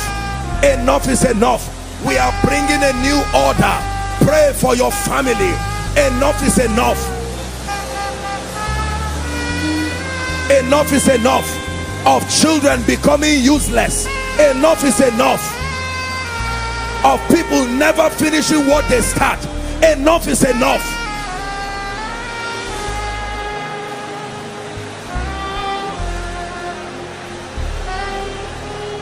In the name of Jesus. In the name of Jesus. Please listen to me. In the name of Jesus. When I started ministry and I discovered that not many people from my region had the privilege to rise to a global level and to stay and to last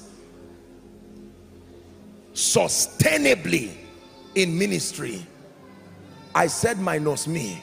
But I knew that it would not just be empty talk. You see, let me tell you something about altars. They don't care whether you're a pastor. They don't care whether you are whatever. Once there is no compliance, you can stand and be making a lot of noise and yet nothing will happen. I made up my mind that I will serve the purposes of God at a global level, and that anything that pegs people from my region and keeps them at a particular level, that it will be in my lifetime I will rewrite that narrative. You're going to pray one more prayer before I speak over. Please don't be tired. You came here tonight to deal with these things once and for all. You are going to pray. My destiny and my glory, I connect you to the throne of grace. Go ahead and pray. My destiny and my glory, you are connected to that altar called the throne of grace. My destiny and my glory, you are not connected to ancestry. My destiny and my glory, you are not connected to wizardry and human manipulation. My destiny and my glory, you are not connected to earthly platforms. You are connected to the throne of grace. Someone pray. My destiny, my glory. Pray for your ministry, my business.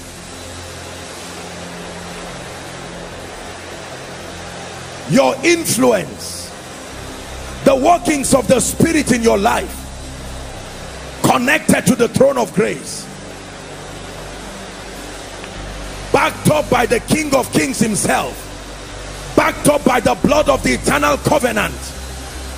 The meaning of that is no enchantment and no divination, no enchantment, no activities of wizardry, necromancy. The wasters of destiny, they have no access to your life again.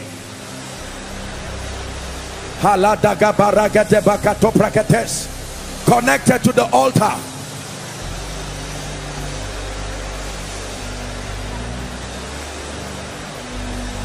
Please pray. You are not wasting your time.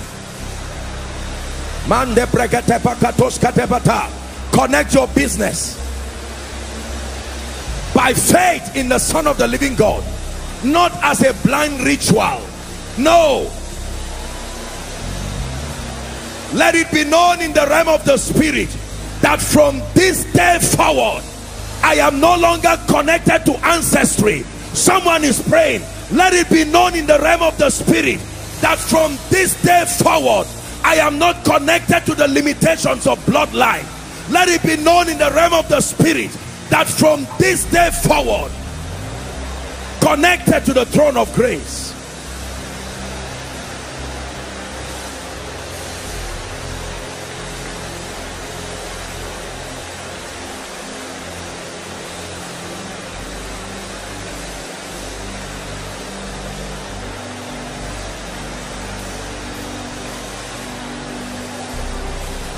Let it be known to principalities and powers.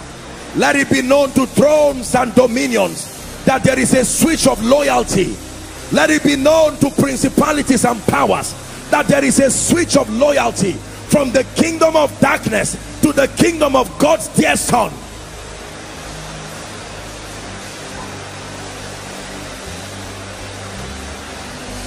Hallelujah. Praise the name of the Lord. Hear me, my dear people. Everyone is destined by Christ to rise.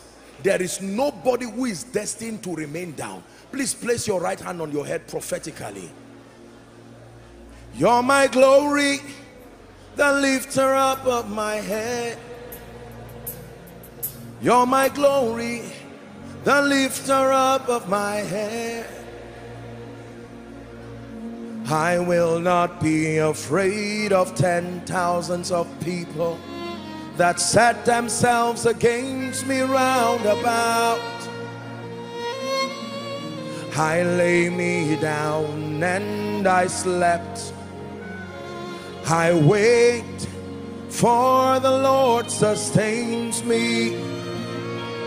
But thou, O Lord, art a shield for me, my glory, the lifter up of my head. Hallelujah. In the name of Jesus, we are still praying. Please don't be distracted. I stand by the privilege of the apostolic and the prophetic. Any system of authorization, whether as a result of personal sin, whether as a result of territorial sin, or foundations and bloodline, by the mercy of God, I decree and declare their legal hold over you is hereby broken. Hereby broken. Therefore, every negative pattern, every frequent occurrence that is inconsistent with that which the word of God says should be, in the name that is above all names, I bring to end those patterns now. I bring to end those patterns now. Patterns of untimely death, patterns of perversions, patterns of delay, patterns of limitation, be broken now. Patterns of poverty and begging and hardship, be broken now. Patterns of mediocrity and inferiority, be broken in the name of Jesus. Hear me. Where you have not risen to before, by reason of these limitations, I stand by the power of the Holy Ghost. Rise to that level. Rise to that level. In career, rise to that level.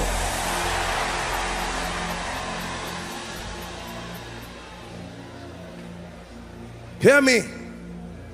If there is anyone here whose destiny is not opened and is not speaking, you love God, you are sincere, but your life is grounded, and that's what you have seen happen to other people, in the name of Jesus, I decree and declare, like a little flower opens up and begins to bud, I command your destiny to open up. Open up financially. Open up.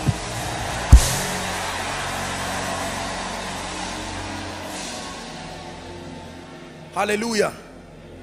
Now, in the name of Jesus, if there is any priesthood servicing any altar against you, whether by reason of where you come from, that means there are human beings alive who continue to fuel those altars. Manikesh Shabarata Ebrekatoskadia Makabraskada Latoshenekete Embrekete Barata.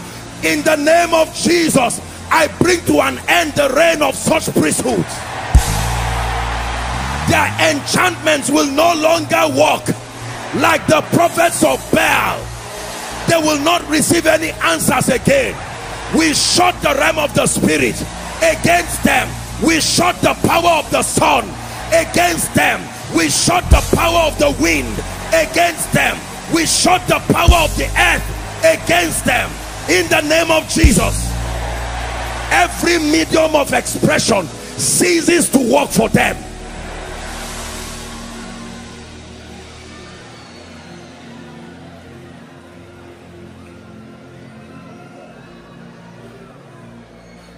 If there is anyone here having any infirmity in your body that has defied medical attention, and you know that this is a direct result of witchcraft, right now in the name of Jesus, that sickness leaves your body now.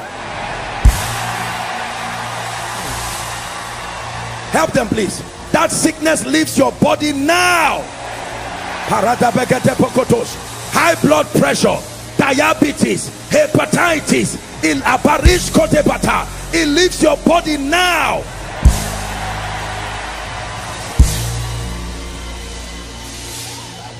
Lumps and growths in your body, demonic things that have defied. Some of you have had surgeries again and again and it will not go. I curse it now in the name of Jesus. Hear me. Every experience of seeing dead people come to harass you, my Bible says that the living and the dead have nothing in common. There are times you may have encounters with the spirits of just men made perfect, but that does not bring oppression. In the name of Jesus, the system that authorizes familiar spirits to use the faces of men and oppress you and plant all kinds of things in your body and your destiny, it is broken now. It is broken now.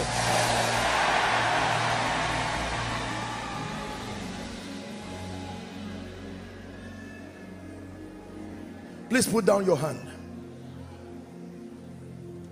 Now hear me.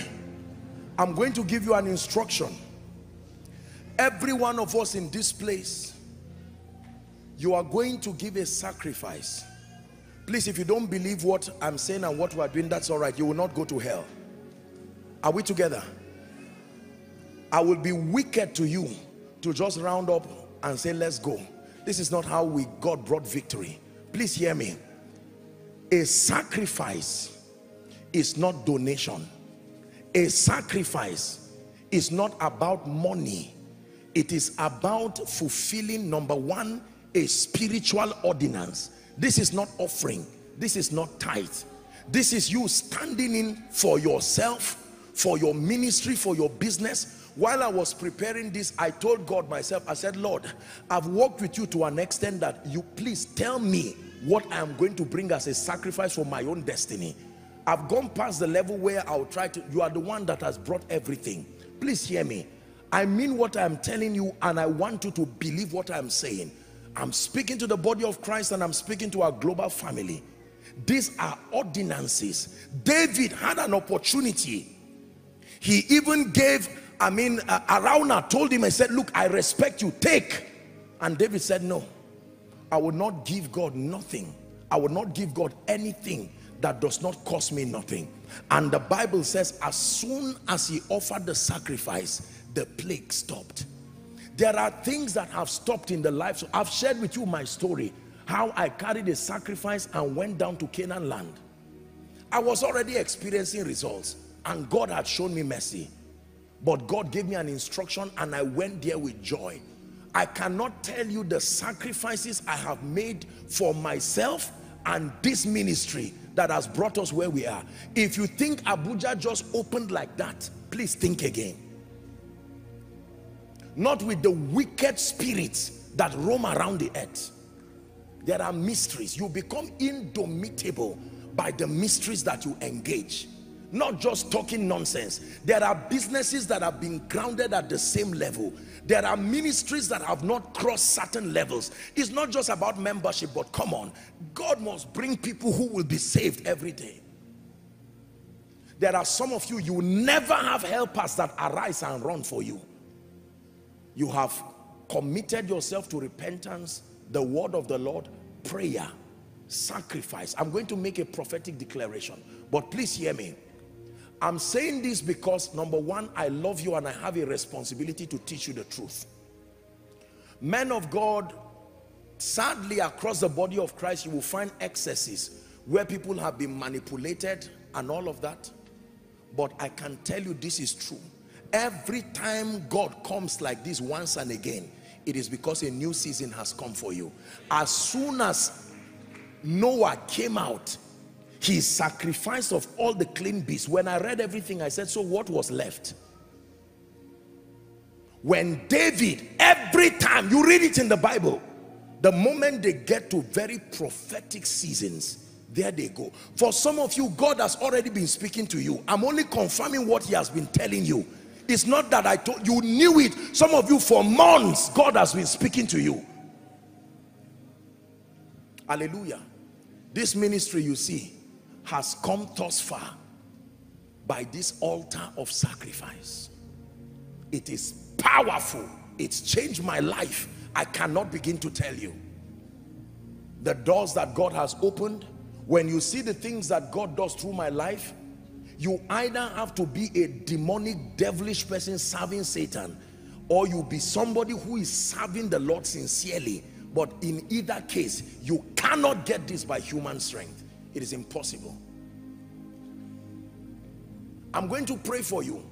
Now, I'm not going to manipulate you. I don't know how you are going to do it. I'm going to ask the media, please project the ministry account number, and whether it is for your family, whether it is for you as an individual, whether it is for business, whether it is for your children, I already know what I am doing for this ministry as God has put in my heart. There is no going back. I thank God for where God has brought me, but I know there are still greater heights and greater frontiers. There are greater mantles that have not yet obtained, and there is no resting with this business. So please, I want you to listen very carefully. Whether you are sowing now, whether you are sowing later, I don't know. Please don't be carried away by emotions. Take away sentiments.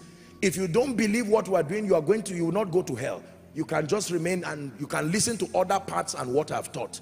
Make sure you act not just because you love me or you believe me, but you are acting by revelation that brings you breakthrough. Are we together now? This is very important.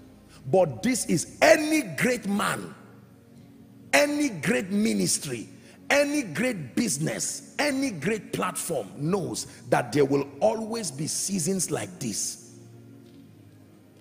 This is to end cycles. Let me tell you why you are sowing. This sacrifice is not just donation. No.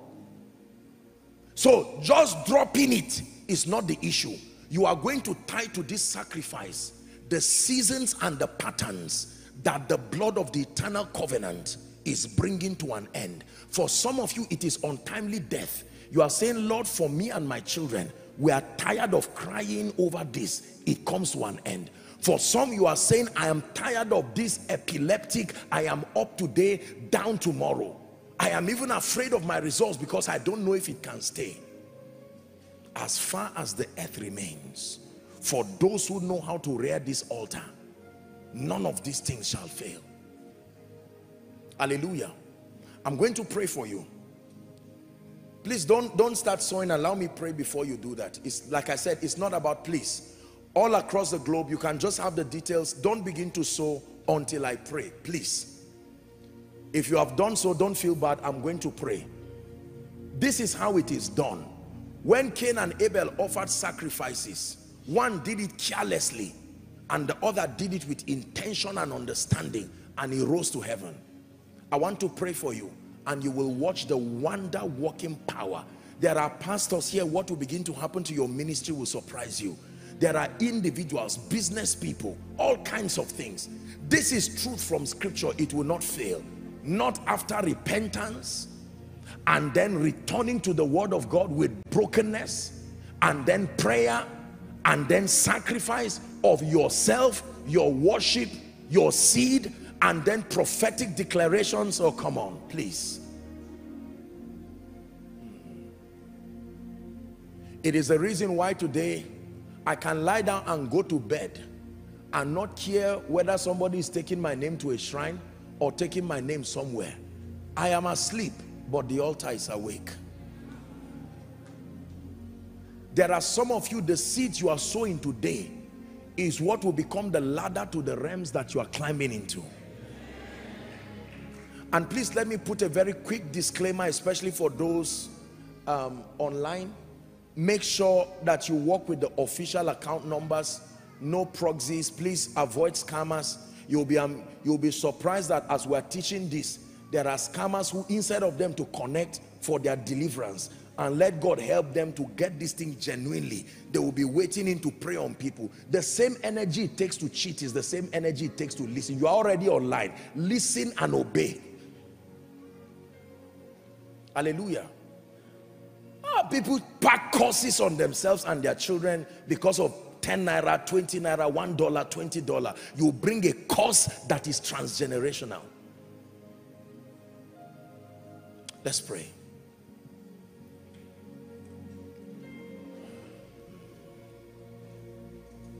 He gave gifts to men. Father, I stand by the privilege of priesthood, first over our global family, and then the body of Christ by the privilege of the election of grace. Please help those under the anointing. I have declared your word, and Lord, I know that this works based on the integrity of your word. Lord, we have cried in repentance before you, individually, territorially, and even as touching bloodlines and foundations. We have committed ourselves to serve only you, the one true God. Father, your people and all of us together are about to lay down sacrifices, some in cash, some in kind, in whatever means. Lord, you are not a scammer, you are not a fraudster. We men of God may have made merchandise out of these principles, and we repent for it. But Lord, we cry in the name of Jesus, and I pray by the privilege of spiritual leadership and priesthood, that everyone under the sound of my voice, may fire fall upon your sacrifice. May fire fall upon your sacrifice. May fire fall upon your sacrifice. Let every demonic spirit witness your sacrifice and witness the fire that falls upon it. In the name of Jesus Christ. For everything you are connecting to this sacrifice, mani shalaske baratoziata, whether as individuals, as a couple, as a business, in the name of Jesus, who is the Son of the living God, I decree and declare, may the heavens be open over that issue. In the name of Jesus, everything that has refused to walk in your life, I command it to begin to walk now. By reason of your sacrifice, I make this prophetic declaration: all doors open, all doors open, all doors open. I stand upon the grace of our fathers in this nation, as I have received by grace and by the privilege of the mercy of God. I stand upon their personal altars with God, and we stand in agreement under that grace. I decree and declare, in the name of Jesus, judgment upon every wickedness, judgment upon everything connected to ancestry by your sacrifice, in the name of Jesus Christ. Hear me. Anyone here appointed to death, I decree and declare, when death comes, let it meet your sacrifice. When limitation comes, let it meet your sacrifice. When failure comes, let it meet your sacrifice. It will never be that you gave and went down. Please hear me.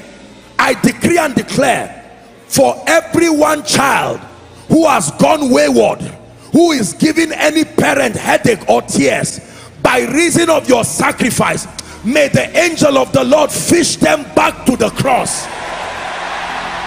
From America to Europe to Nigeria, everyone who is lost, every spouse who is not saved, every child who is not saved, every woman, everyone connected to any family that is yet to encounter Jesus, they will not die till they have found Jesus.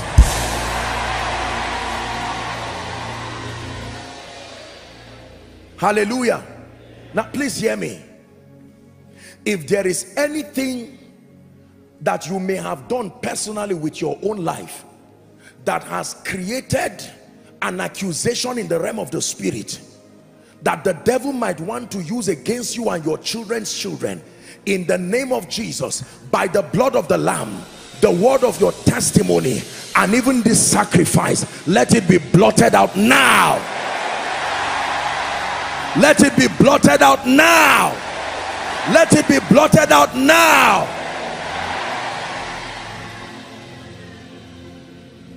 Finally, I pray for you.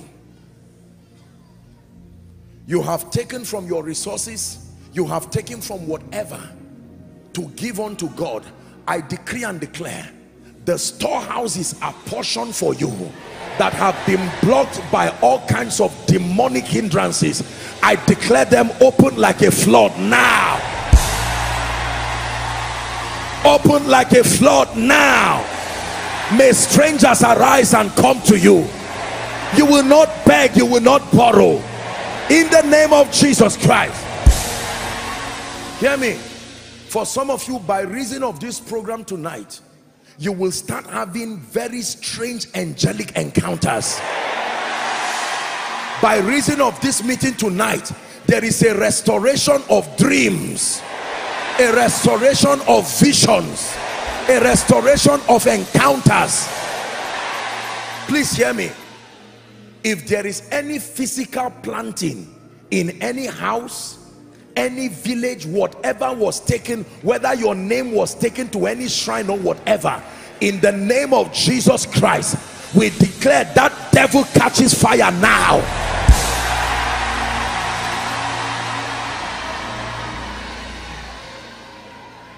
Whether you are asleep, whether you are awake, anybody that tries to build any altar to fight you, I stand prophetically, they will go down instantly.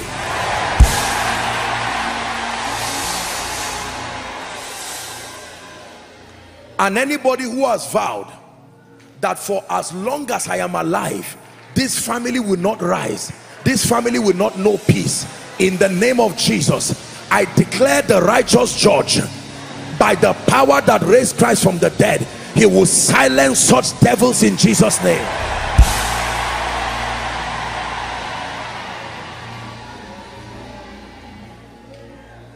Hallelujah. In 1 minute, I'd like you to wave your hands and begin to thank the Lord. Thank you, Jesus. Thank you, Jesus. Worthy, worthy is the Lamb. Worthy, worthy is the Lamb. Worthy, worthy is the Lamb that was slain. Faithful, faithful is the Lamb.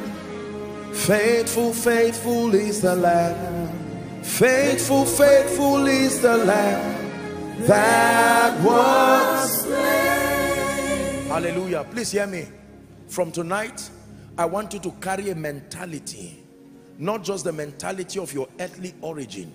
When you hear them say there are powers that are going to fight and destroy people, remember, don't just remember Koinonia, remember the throne of grace, that it is the altar that defends you. When someone looks at you and crosses himself and stamps the ground, you don't need to waste your time. He's not fighting you, he's fighting the throne. In the name of Jesus Christ. Praise the Lord. All right, so now you can go ahead and give. Let me make an altar call. It's called an altar call. Listen very carefully. There are people here, you have heard me preach, you have heard the word of God, and God right now is asking you, please look up, let me have your attention, let's minimize movement. There are people who are saying, Apostle, I came here and I need to be connected to that altar, the throne of grace. The Bible already tells you how to come. It says you should come boldly before the throne of grace that you will obtain mercy and find grace to help in time of need. Two categories in one. There are those who are saying, this is my first time, I want to come to Jesus and permanently close that door. There are those who are saying, I need restoration in my spiritual life. I'm going to count 1 to 5 very quickly for the sake of time. I want you to boldly come and stand here. God bless you for coming already. God bless you for coming. 1, Koinonia, celebrate them as they come. Worthy, worthy is the Lamb. Worthy, worthy is the Lamb. Keep coming. Worthy, worthy is the Lamb that was slain. Worthy, worthy is the Lamb. Worthy, worthy is the Lamb. Worthy, worthy is the Lamb that was slain. Praise him, hallelujah. Praise him, hallelujah. Praise him, hallelujah. Praise the Lord. Thank you for the courage to come to Jesus Christ. I'd like you to please lift your right hand. If you are joining them, please join them very quickly. All the overflows outside, and then those who are connecting online. Here's your chance to make Jesus Lord of your life genuinely, to be connected to that throne of grace, the greatest altar. Lift your right hand, please, high above your head. Say this loud and clear. Say this after me. Say, Lord Jesus, tonight I have heard your word. I repent of my sins and I ask you to come into my heart. Be my Savior, be my Lord, and be my King. From tonight, I declare that the power of sin, of Satan, of hell, and of the grave is broken over my life. From tonight, I am a child of God, washed by the blood of the Lamb.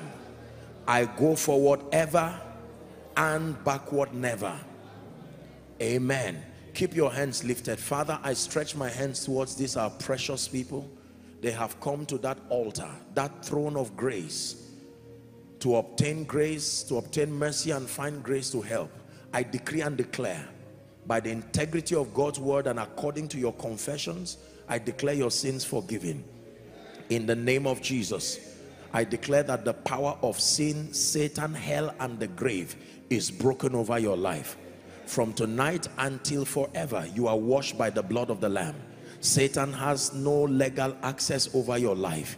You go from glory to glory and from grace to grace. In Jesus' name I pray. Amen and amen. God bless you. Please, I'd like you to follow the counselors. They are waving the placard. They will just receive you, have a moment with you, and you'll be back to your seat. Koinonia, let's celebrate them very quickly. Hallelujah. Please, let me encourage you. Do me a favor by giving your loved ones or anybody you love that you know needs to hear this teaching. Please sow it as a seed to someone's life.